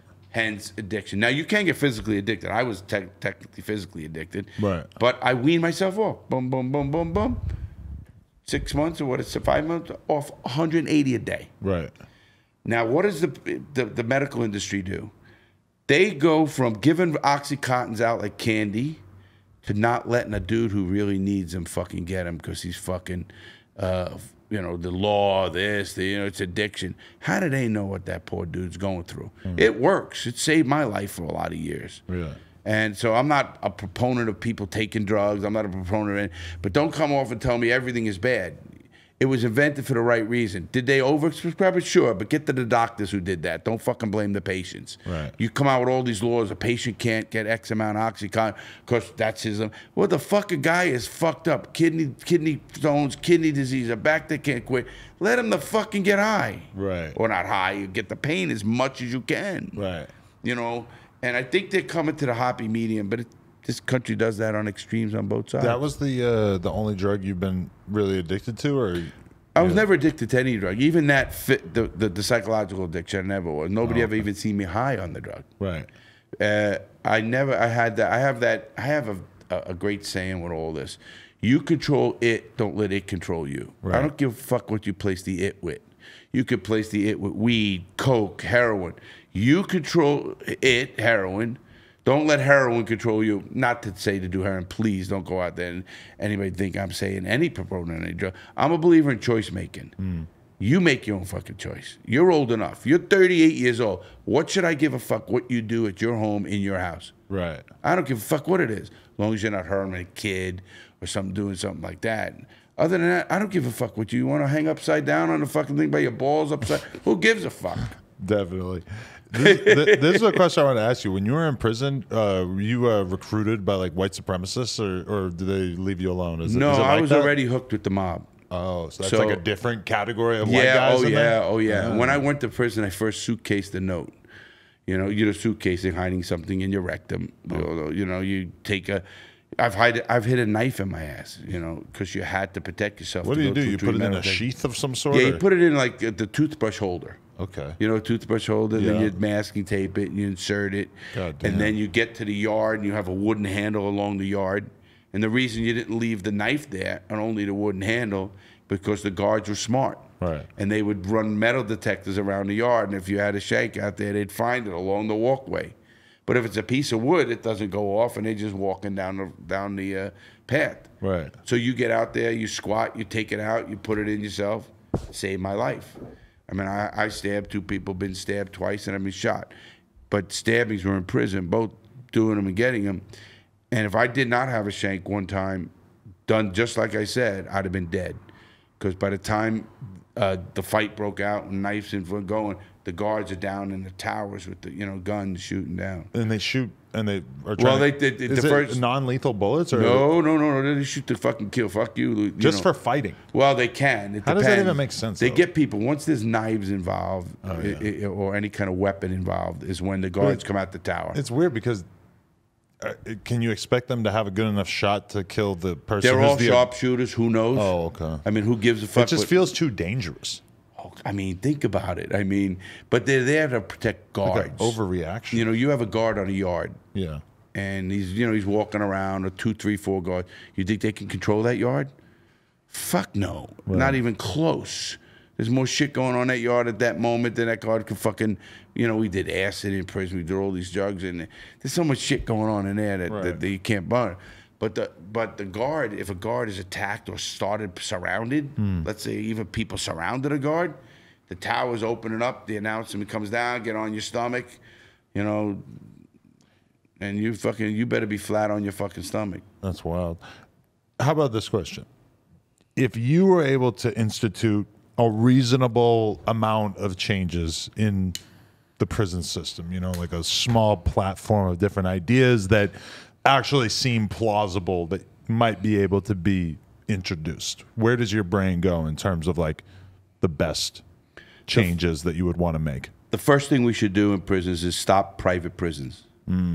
Private prisons are the biggest fucking scam in this country. They fucking making hundreds of millions on a person's back. Do you think they want to rehabilitate that person?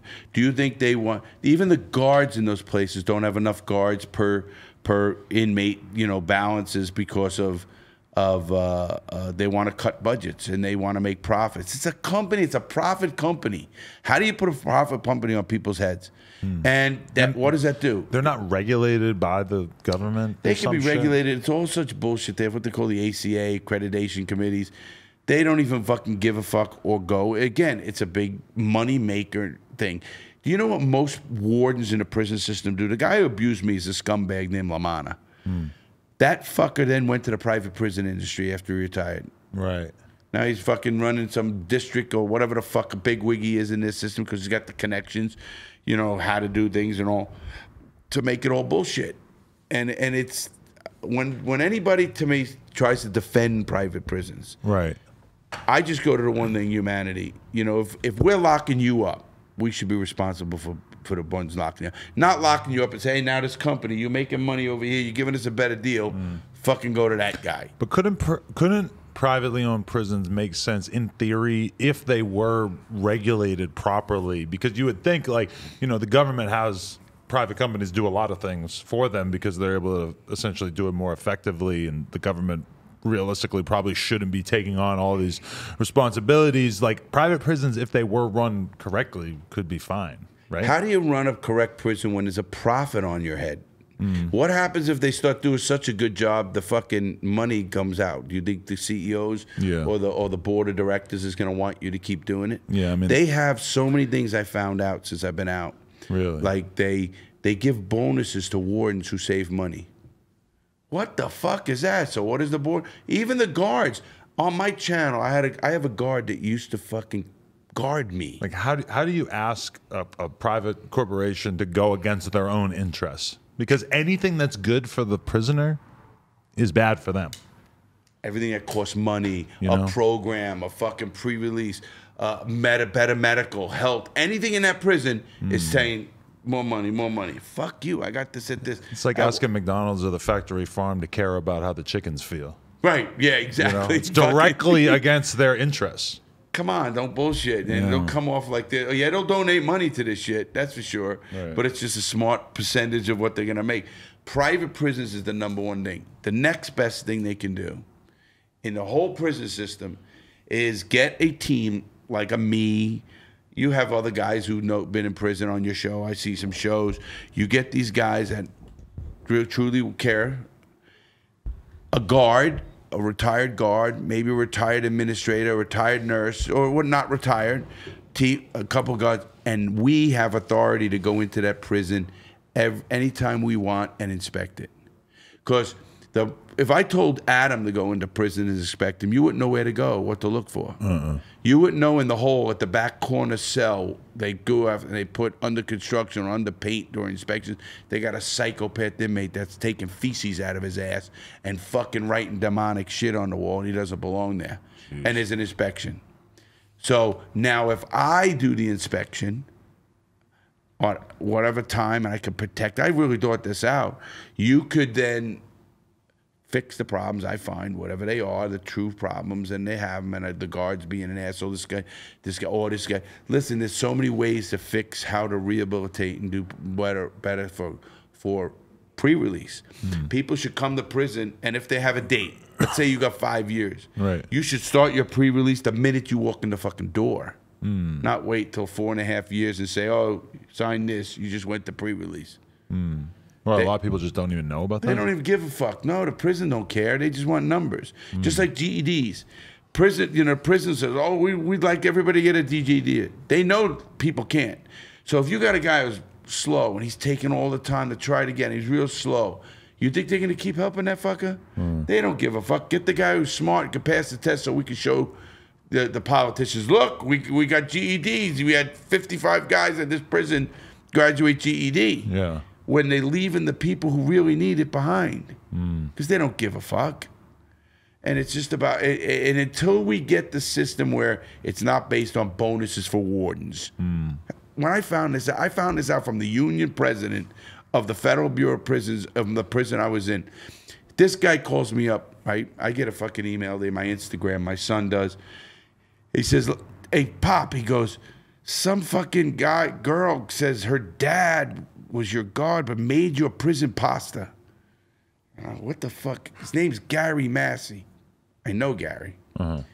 Good guard. It was in Jessup. Straight up motherfucker. He would tell you the right thing. He ends up going to prison himself, but he's the union head of the prison. What they Jessup. get him for? Smuggling in cigarettes and creatine. Oh, Lord. And he did it because his mom was sick and he had no money. Why creatine? Well, because that's what the inmates wanted. There were guys that wanted steroids or I'm on the outside. I don't even take creatine. No shit. I mean, Is are it you that kidding good? me? I didn't even think it was that big a deal. Nah, well, in prison back in those days it was. Steroids, sure. Oh, of course, but those, money. But I mean, even protein powder's big in there to try to get. Because nobody, they don't give it to you. Creatine's that extra. We got so much if we want it. Yeah. It's a whole different animal. As far as the creatine with fucking him getting in, but he was the head of the union, and I've met him and interviewed him multiple times for this channel, my channel. Great fucking guy. We talked about how we both believe fucking Epstein was murdered, and he's a BOP guard. Really? He was there. We talk about that, but he fucking comes on. He told his daughter, he goes, "That's Larry Lawton. That's the guy who showed me how to make prison pasta." What is prison pasta? Prison pasta is the way we make prison pasta in prison. You take 2 drain covers. You know what a stinger is. Yeah. So you get the drain covers. You make the stinger. You drop the stinger in the water, and I can boil the water quicker than you can boil it on a stove. And then we make what we do. We steal pasta we have from the thing. I used to cook for sometimes 10 to 12 guys on a Friday. Wow. And we'd make pasta, and we'd have you take pepperoni in packages. You lay them out on the fucking, paper towels that you get, like, the industrial shit they give you. We'd lay them out, another layup. We'd cook pepperoni till it was like fucking bacon. Shit, I'm getting hungry. We just fucking ate. Yeah, right. And then we fucking did that in the pot, and we steal it all. Steal garlic, cut the garlic up, kind of like a movie style. And I used to cook it. I used to give a bowl to that guard, Gary Massey, because he would check people out for us. Hey, Lawton, he's no good. Meaning he's either snitch, he's a fucking chomo. Get away from him, do something, because he was that kind of guard. And that's why people often ask me, I don't hate cops, I don't hate guards. I don't do that because people are people, and we need good cops. You know that. Yeah. Can't defund the fucking cops. Right. How the fuck are we gonna defund the cops? Yeah. But I mean, just throwing money at them doesn't seem like the best idea. Matter of fact, I think I was just talking about this to my guys in the car. We just coming back from an NBC shoot this morning, and we on the way we said this. We said, listen, what you just said, I think that was mischaracterized. It should be reallocate the funds the right way. Yeah. More community policing, less fucking jump on your throat, and more tanks and more shit. Politically, I always thought that was a doomed slogan. Like that's a slogan that I would feel like the right would have cooked up to like try to smear the left. 100%. Because it's just, and especially with California experiencing this like uptick in crime, it's like, and not just California, but all over the country, it's like, what do you say in the face of that? There's nothing. I mean, there's no winning slow. Whoever came up with that marketing campaign was great. Defund the police really seems like a losing proposition when crime is bad because people are scared. And I always said I thought defunded should have been reallocating, and I think they would have been done. They had them cities try to fucking take it all away and that fucking crazy shit in Minnesota. Right. But, I think crime also is in the uptick because of the pandemic. I think people are out, people not giving a fuck. They see how this crazy world is going a little bit. Right. And I do think young people didn't have hope. They weren't in school for so long. I don't know how I think California was real bad, right? I lived in Florida. They didn't give a fuck about the fucker. I don't think we missed a week. Yeah. Except for like traveling, and I travel a lot. I hated it. Coming here on this trip was the 19th, and they lifted it the fucking night, the 18th. Like it or not, DeSantis looks pretty good, given the COVID thing, just given the results of how it panned out, He's looking great. He actually did a great job. I mean, you like him. I don't get into that part of it. He did a great job. Yeah. He kept businesses open as much as he can. Listen, you think Florida had more deaths with all the old fuckers there. We're an old based state. A lot of retirees, a lot of this shit, but he got them all fucking vaccinated immediately. Right. So he wasn't anti-vaccination or anything. He's a choice guy. Right. I got mad at him when he wanted the cruise lines to fucking not require passing or whatever, not, or whatever, you know, a pass test. That's a private business, man, DeSantis. Right. If the cruise line wants to do that so they can get people back on their ship, what the fuck did you step in? So this is something I want to get to in this interview. Is so what year did you get out? 2007, August 24th. And so then, what is the journey from there to you starting a YouTube channel, and how do you realize that that's the future for you? You know, well, when I first got out, I started the reality check program. So it's, my company's been around for a while. And I developed that program, and now it's used everywhere and stuff of that nature. So that wasn't my first delve into. And then I was a TV analyst for most networks, CBS, NBC, whenever, Casey Anthony. About prison stuff? About anything related to prison, I'm called. I'm still called and used a lot about that stuff. Right. And then what happened, I'm working my program with police agencies, with, you know, schools or whatever, speaking. And the incident happened with Vanity Fair. Right. Fucking me. And boy, did they fuck up. I mean, they actually, I got the head of Con Nest Travels email. I'm talking the head of fucking CEO of Con Nest Travels, the parent company of Vanity Fair. And they wrote me back so quick, and I got a check in 3 days for the $491 liquor bill. I remember the number. But they apologized and said, heads rolled. He goes, and we hope we can do business with you in the future, because they're watching me go crazy. The video I did for them, 11 million. I haven't looked in a while, but it was at 11 million or something like that. But you started doing like your style of those videos, right? Kind of my style with a bit different take. My take was, I took this book, and I'm the only one who did it. It's a great book. I was with Peter Golenbach, 8-time New York Times bestselling author. The book is crazy. And I took the book, Adam, and I totally narrated the whole book online. And it blew up. To this day, it's one of the most played playlists on YouTube. Wow.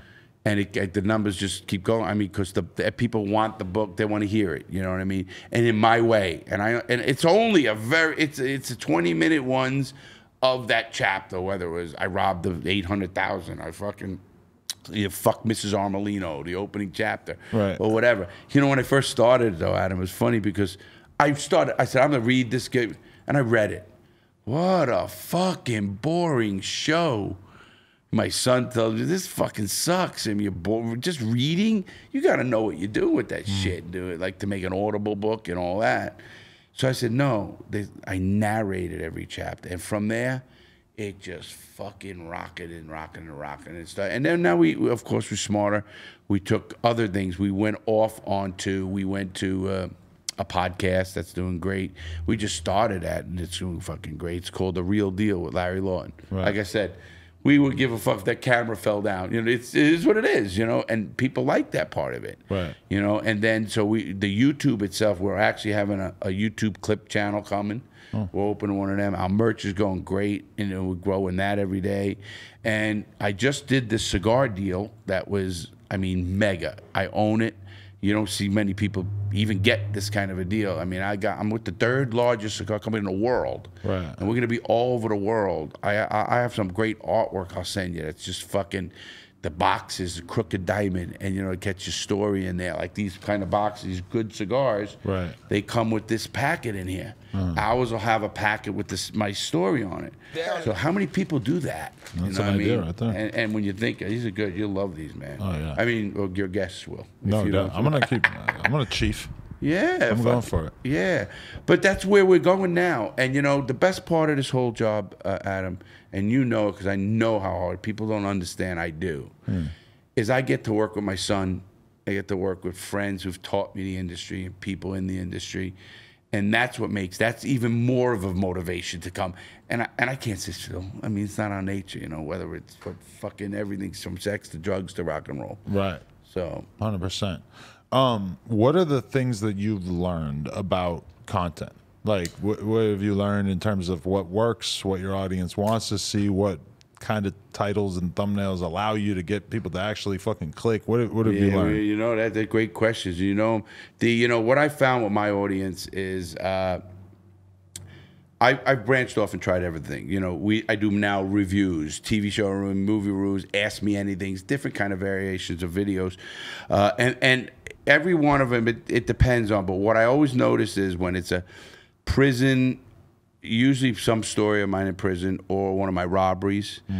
they go good. What I've also found out is obviously in YouTube and their algorithms and what they like, and you know how all that bullshit works, and we can get into that, is that the more people that do it and the more conversation you have with them, interaction, YouTube puts you higher on their algorithms, and then they push you more and more. So, I mean, I always actually answer comments for almost every video I do. Nice. And I like it. It keeps me engaged, keeps me feeling what people want. And, you know, I still get so many emails saying, Larry, how you helped me. I was a drug addict, and now, man, listen to you, I got off. Even though I talk about it, I'm having fun about it, I'm legal, because I'm not bullshitting. I tell it like it is. I don't want a guy to be addicted at home. Right. I want a guy. And those emails are fucking powerful. Or they, you know, you really realize you're doing something good. Right. Instead of just, you know, fucking making money. Okay, yeah, and I love it. I love making money. Come on, we all gotta like make money. I want to help people. I want to grow, get a better message out there. And at the end of the day, at my age, at 60, you're 38, you're a whole different animal. And boy, I'm loving what you're doing. And I love where you are all over the place. And I think I'm so impressed with that. As a businessman, as an older guy, and knowing how much work, and now you got, you know, sites with the girls and this. Fucking A, keep knocking that.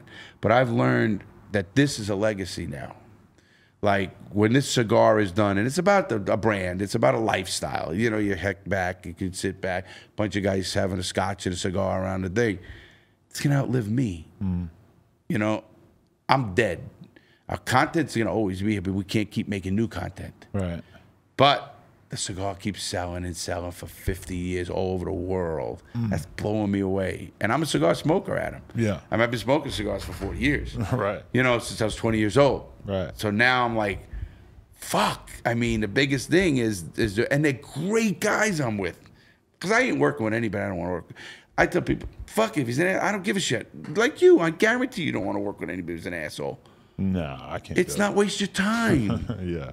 Right? Like, I almost said this before when we were talking about the liar part, but it's like, I feel like I've become a bad liar because I so infrequently have to bullshit anyone at this point in my life. Like, I just don't really, like, everybody works for me. I kind of can just be straight up with them about nearly everything. You know, people send me an email with a business proposition I want nothing to do with. I tell them to fuck off. You know, it's just 100%. I don't really got to like bullshit too much. Whereas when I think about like when you're young, when you got a job, I mean, you're just bullshitting nonstop. It's you know, part of the gig. It's a funny story you say that because you are so right. I like the feeling I can do the same thing, right. Especially at this stage and everything else. All right, fuck no, you know, no. And if they're nice, I'm never an asshole to people. That's just not my style. I mean, right. I got to that too. But you know, you talk about lying.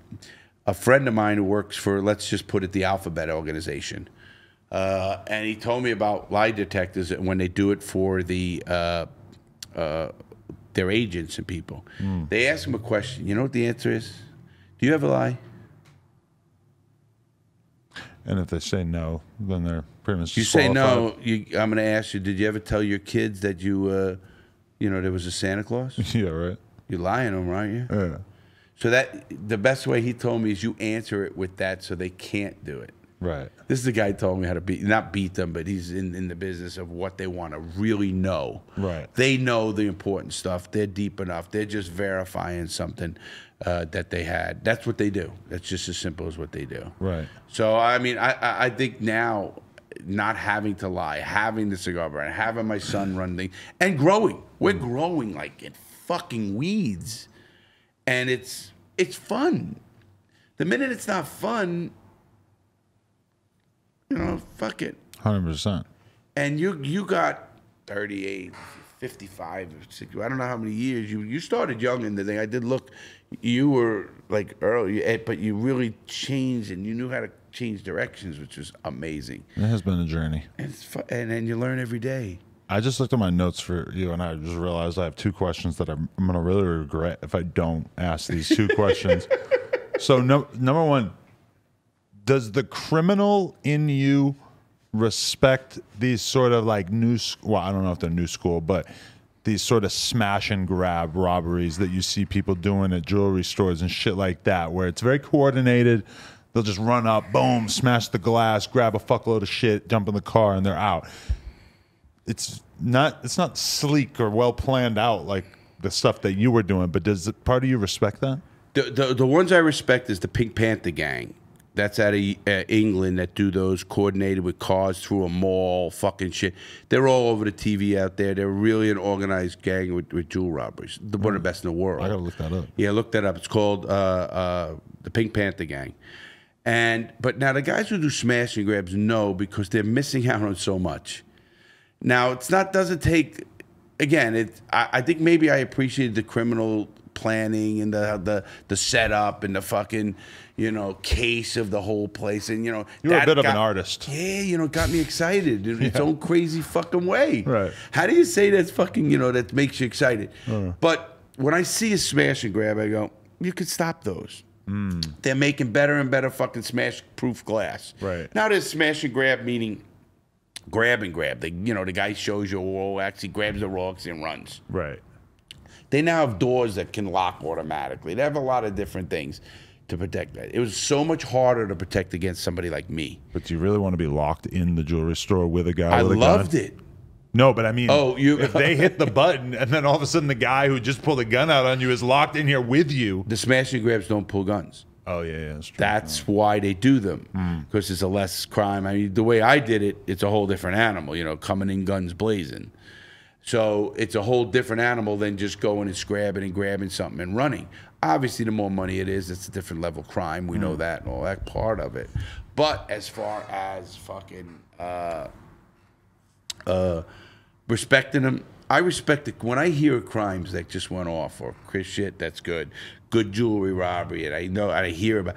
First of all, I know they're looking at me. I guarantee the fucking feds have looked at me if it's somewhere was Larry. Right. If it's an elaborate shit like that. And then I kind of like, wow, okay, good. And everyone that's happened, I go on TV, like Kim Kardashian getting robbed. I'm on TV for those. Right. And I think, and I usually call how they did it on TV. I called so forth two of them, right? How Kim Kardashian was set up, and I did it, and I called it to the T. The day on one of CNN or MSNBC, one of the shows I'm on, whatever it is, I fucking totally fucking called that one. And I called another robbery where they went through a wall, literally a wall. You see a lot of this crazy shit in England too. Right. Like mass setup robberies, 100 million. Guys in Germany fucking robbed the fucking thing for $1 billion worth of artwork. Right. Crazy. Yeah. But you got to respect it, man. You got to respect it. Look at me. I can smoke weed and respect that all night. I mean, there's a reason why true crime is so popular. There's a reason why stories about gangs and stories about crime and stories about people pulling off ambitious shit is like the massively thriving genre on YouTube. I think it's because people want to fantasize they could have did it. Right. Oh, fuck, I wonder if I got that. What would I do? Not only with the money, could if I did it, that I would have the ball. I did it for so many years, and I mean planning shit down to fucking the getaway. And, the last getaway I did when the bullet comes through the windshield, I duck, it goes my head, it goes into my brother. That fucking shit, if we didn't have that timed out perfectly, we would have never got away with that thing right there. Right.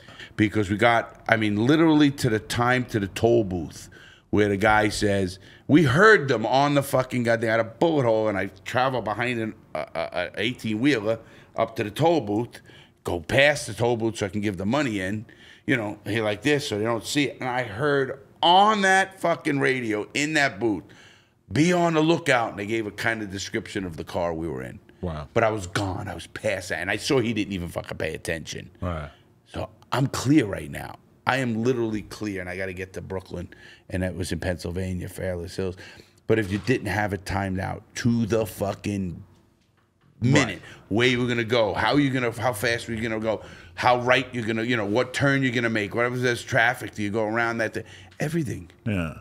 And if you didn't, if we were a minute later, we might have fucking got caught. I love to watch a good documentary about somebody like building a business, Steve Jobs, Elon Musk, this kind of shit. I love it because it's like fascinating to watch somebody just like build this reality for themselves, create this thing, Watching somebody pull off like a big heist is kind of like the really chaotic short-term version of that. You know, watching somebody try to steal something for 10 million or a million or whatever. It's like, you know, it's interesting to watch what Elon Musk has built, but it's kind of interesting in a way to see like what people come up with in terms of how to make a bunch of money really quickly. Well, I think that's our fast switch brain. That just wants that excitement right there. Right. You know, I love I love to hear, and I read the stories. I'm a big reader, and I read a big read in prison and the Steve Jobs, all of those stories, how crazy he was. That fucking guy was fucking crazy. True. And now the heist ones, you know, the first thing I think of, if I hear of a good heist, everybody goes, "Oh, you must start. How did he do it? How did he, get away? Where's he gonna fence his money? How is it this?" My first thing is, how much did it cost to do the robbery? When I see a different robbery and I see what's involved after I hear it, whether it's in the news or wherever, and I read, okay, that costs money, and I could tell right away then if it's a professional. Because if it costs money like my robberies did to put people up to get wherever we're at and get what we need, you have to have money. So that's why the FBI ended up figuring out I was a professional. I wasn't a fucking just jerk off. And so what happens is when I look at a robbery and I hear they went to a helicopter, they believe a helicopter went over. I know what this fucking robbery costs to set up. You know, with whatever they're robbing the helicopter or not, and getting the guy who can do that or whatever. So I know these are professionals, and it's gonna be harder to catch them because they have to have slipped up one way. You know, we all do. Mine was because of a license plate. You know, I tried to sell a ring to a lady, and she got my license plate in a store I didn't even fucking rob. And then when the FBI floods the area, I didn't know this. They're fucking confiscating every camera in a Wawa store. Fucking, you know, all the fucking cameras from, you know, other jewelry stores. Yeah, always the Wawa. I love that fucking Wawa store. Yeah. I stop them there on the road. You know, fucking when I trip. I have a big RV. People always ask me if I used to eat real good Philly cheesesteaks, and I'm like, not so much, but I had a lot of fucking Wawa cheesesteaks. Wawa, oh, fucking right. I used to scarf those things. I'm not proud of it, but that was what I was doing. Totally. Anytime I went to the Philly area. I fucking love them, too. Left and right. You know, we used to go from station to station sometimes because we didn't want to stop. When we left Florida, let's say, with robbery, we didn't go. We had to stop at the Wawa. I remember our first Wawa I saw was in one of the Carolinas or, you know, what the fuck is Wawa? We didn't have Wawa in Florida or New York City. Right. You know, what the fuck, Wawa in New York City? Yeah. What the fuck is that? It's funny, though, how it just having, like, a cool name makes it really just stand out to us in our head that we feel the need to talk about it like it's this fucking... Well, your brain is wired that way. Your brain is wired, like you said, a business brain. My brain is kind of wired the same way, with a touch more of maybe I'm getting old as shit, you know. And I'm not. I feel young. You can see. I mean, I do. I love to have fun. Shooting your dick up.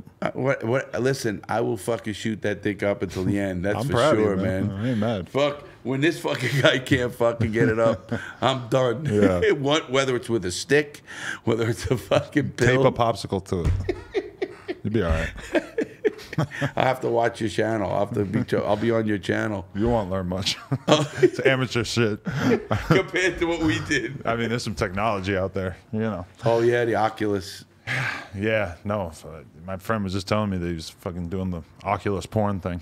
Oh, I did it. How was it? Oh my fucking God! You look down and you see a dick. You think it's your dick. You know, like, you know, it's supposed to be your dick, and then a girl come right on it, or whatever you want, you want in there, and come. I mean, it's the Oculus. They hooked me, of course. You know, they're typical. Okay. Bam, pay. Fuck it, I want to see this shit. And then you pay for the little longer clip. They'll give you the minute and a half clip, and then you know how it works. And listen, back in the day, we had gangsters own porn places. A lot of them owned porn places. Made a ton of fucking money. Yeah. They said that was the biggest business in the world. You know, I think about that sometimes. I think sex sells, and it's never not going to sell. Yeah. I don't care how old people are or young people are. Right. I can't get in. I'm too old for that now. Yeah. But my son will get into that business someday. You can coach him to become a porn star? Not a porn star, but maybe own the company that's fucking doing the porn star. There you go. Do the production. What do you think of that? I love it. Well, you got it. You do it. That's what you're doing. Fatherly instruction. From me, fucking porn. We're talking porn business from robbing jewelry stores. Yeah, I mean, hey, it's kind of a level up. Who you want to thank? Anything you want to shout out in particular? Obviously, subscribe to the channel. Yeah, they could. People can find me at Larry Lawton. Just Google it anywhere, or the Larry Lawton Jewel Thief channel. We have Discord. We have all of that kind of stuff. Instagram. They could check us out there. My book, and wait, my cigar's coming out end of summer. It's gonna be crazy. The book. We do so much. Just check us out, and if you like it, subscribe. For sure, Larry. Appreciate you, man. Thank you very much, Adam. My guy. Larry Lawton. No Jumper. Coolest podcast in the world. Check us out on YouTube, TikTok, Patreon, all that. Like, comment, and subscribe. NoJumper.com if you want to support. Appreciate you, man. Great one.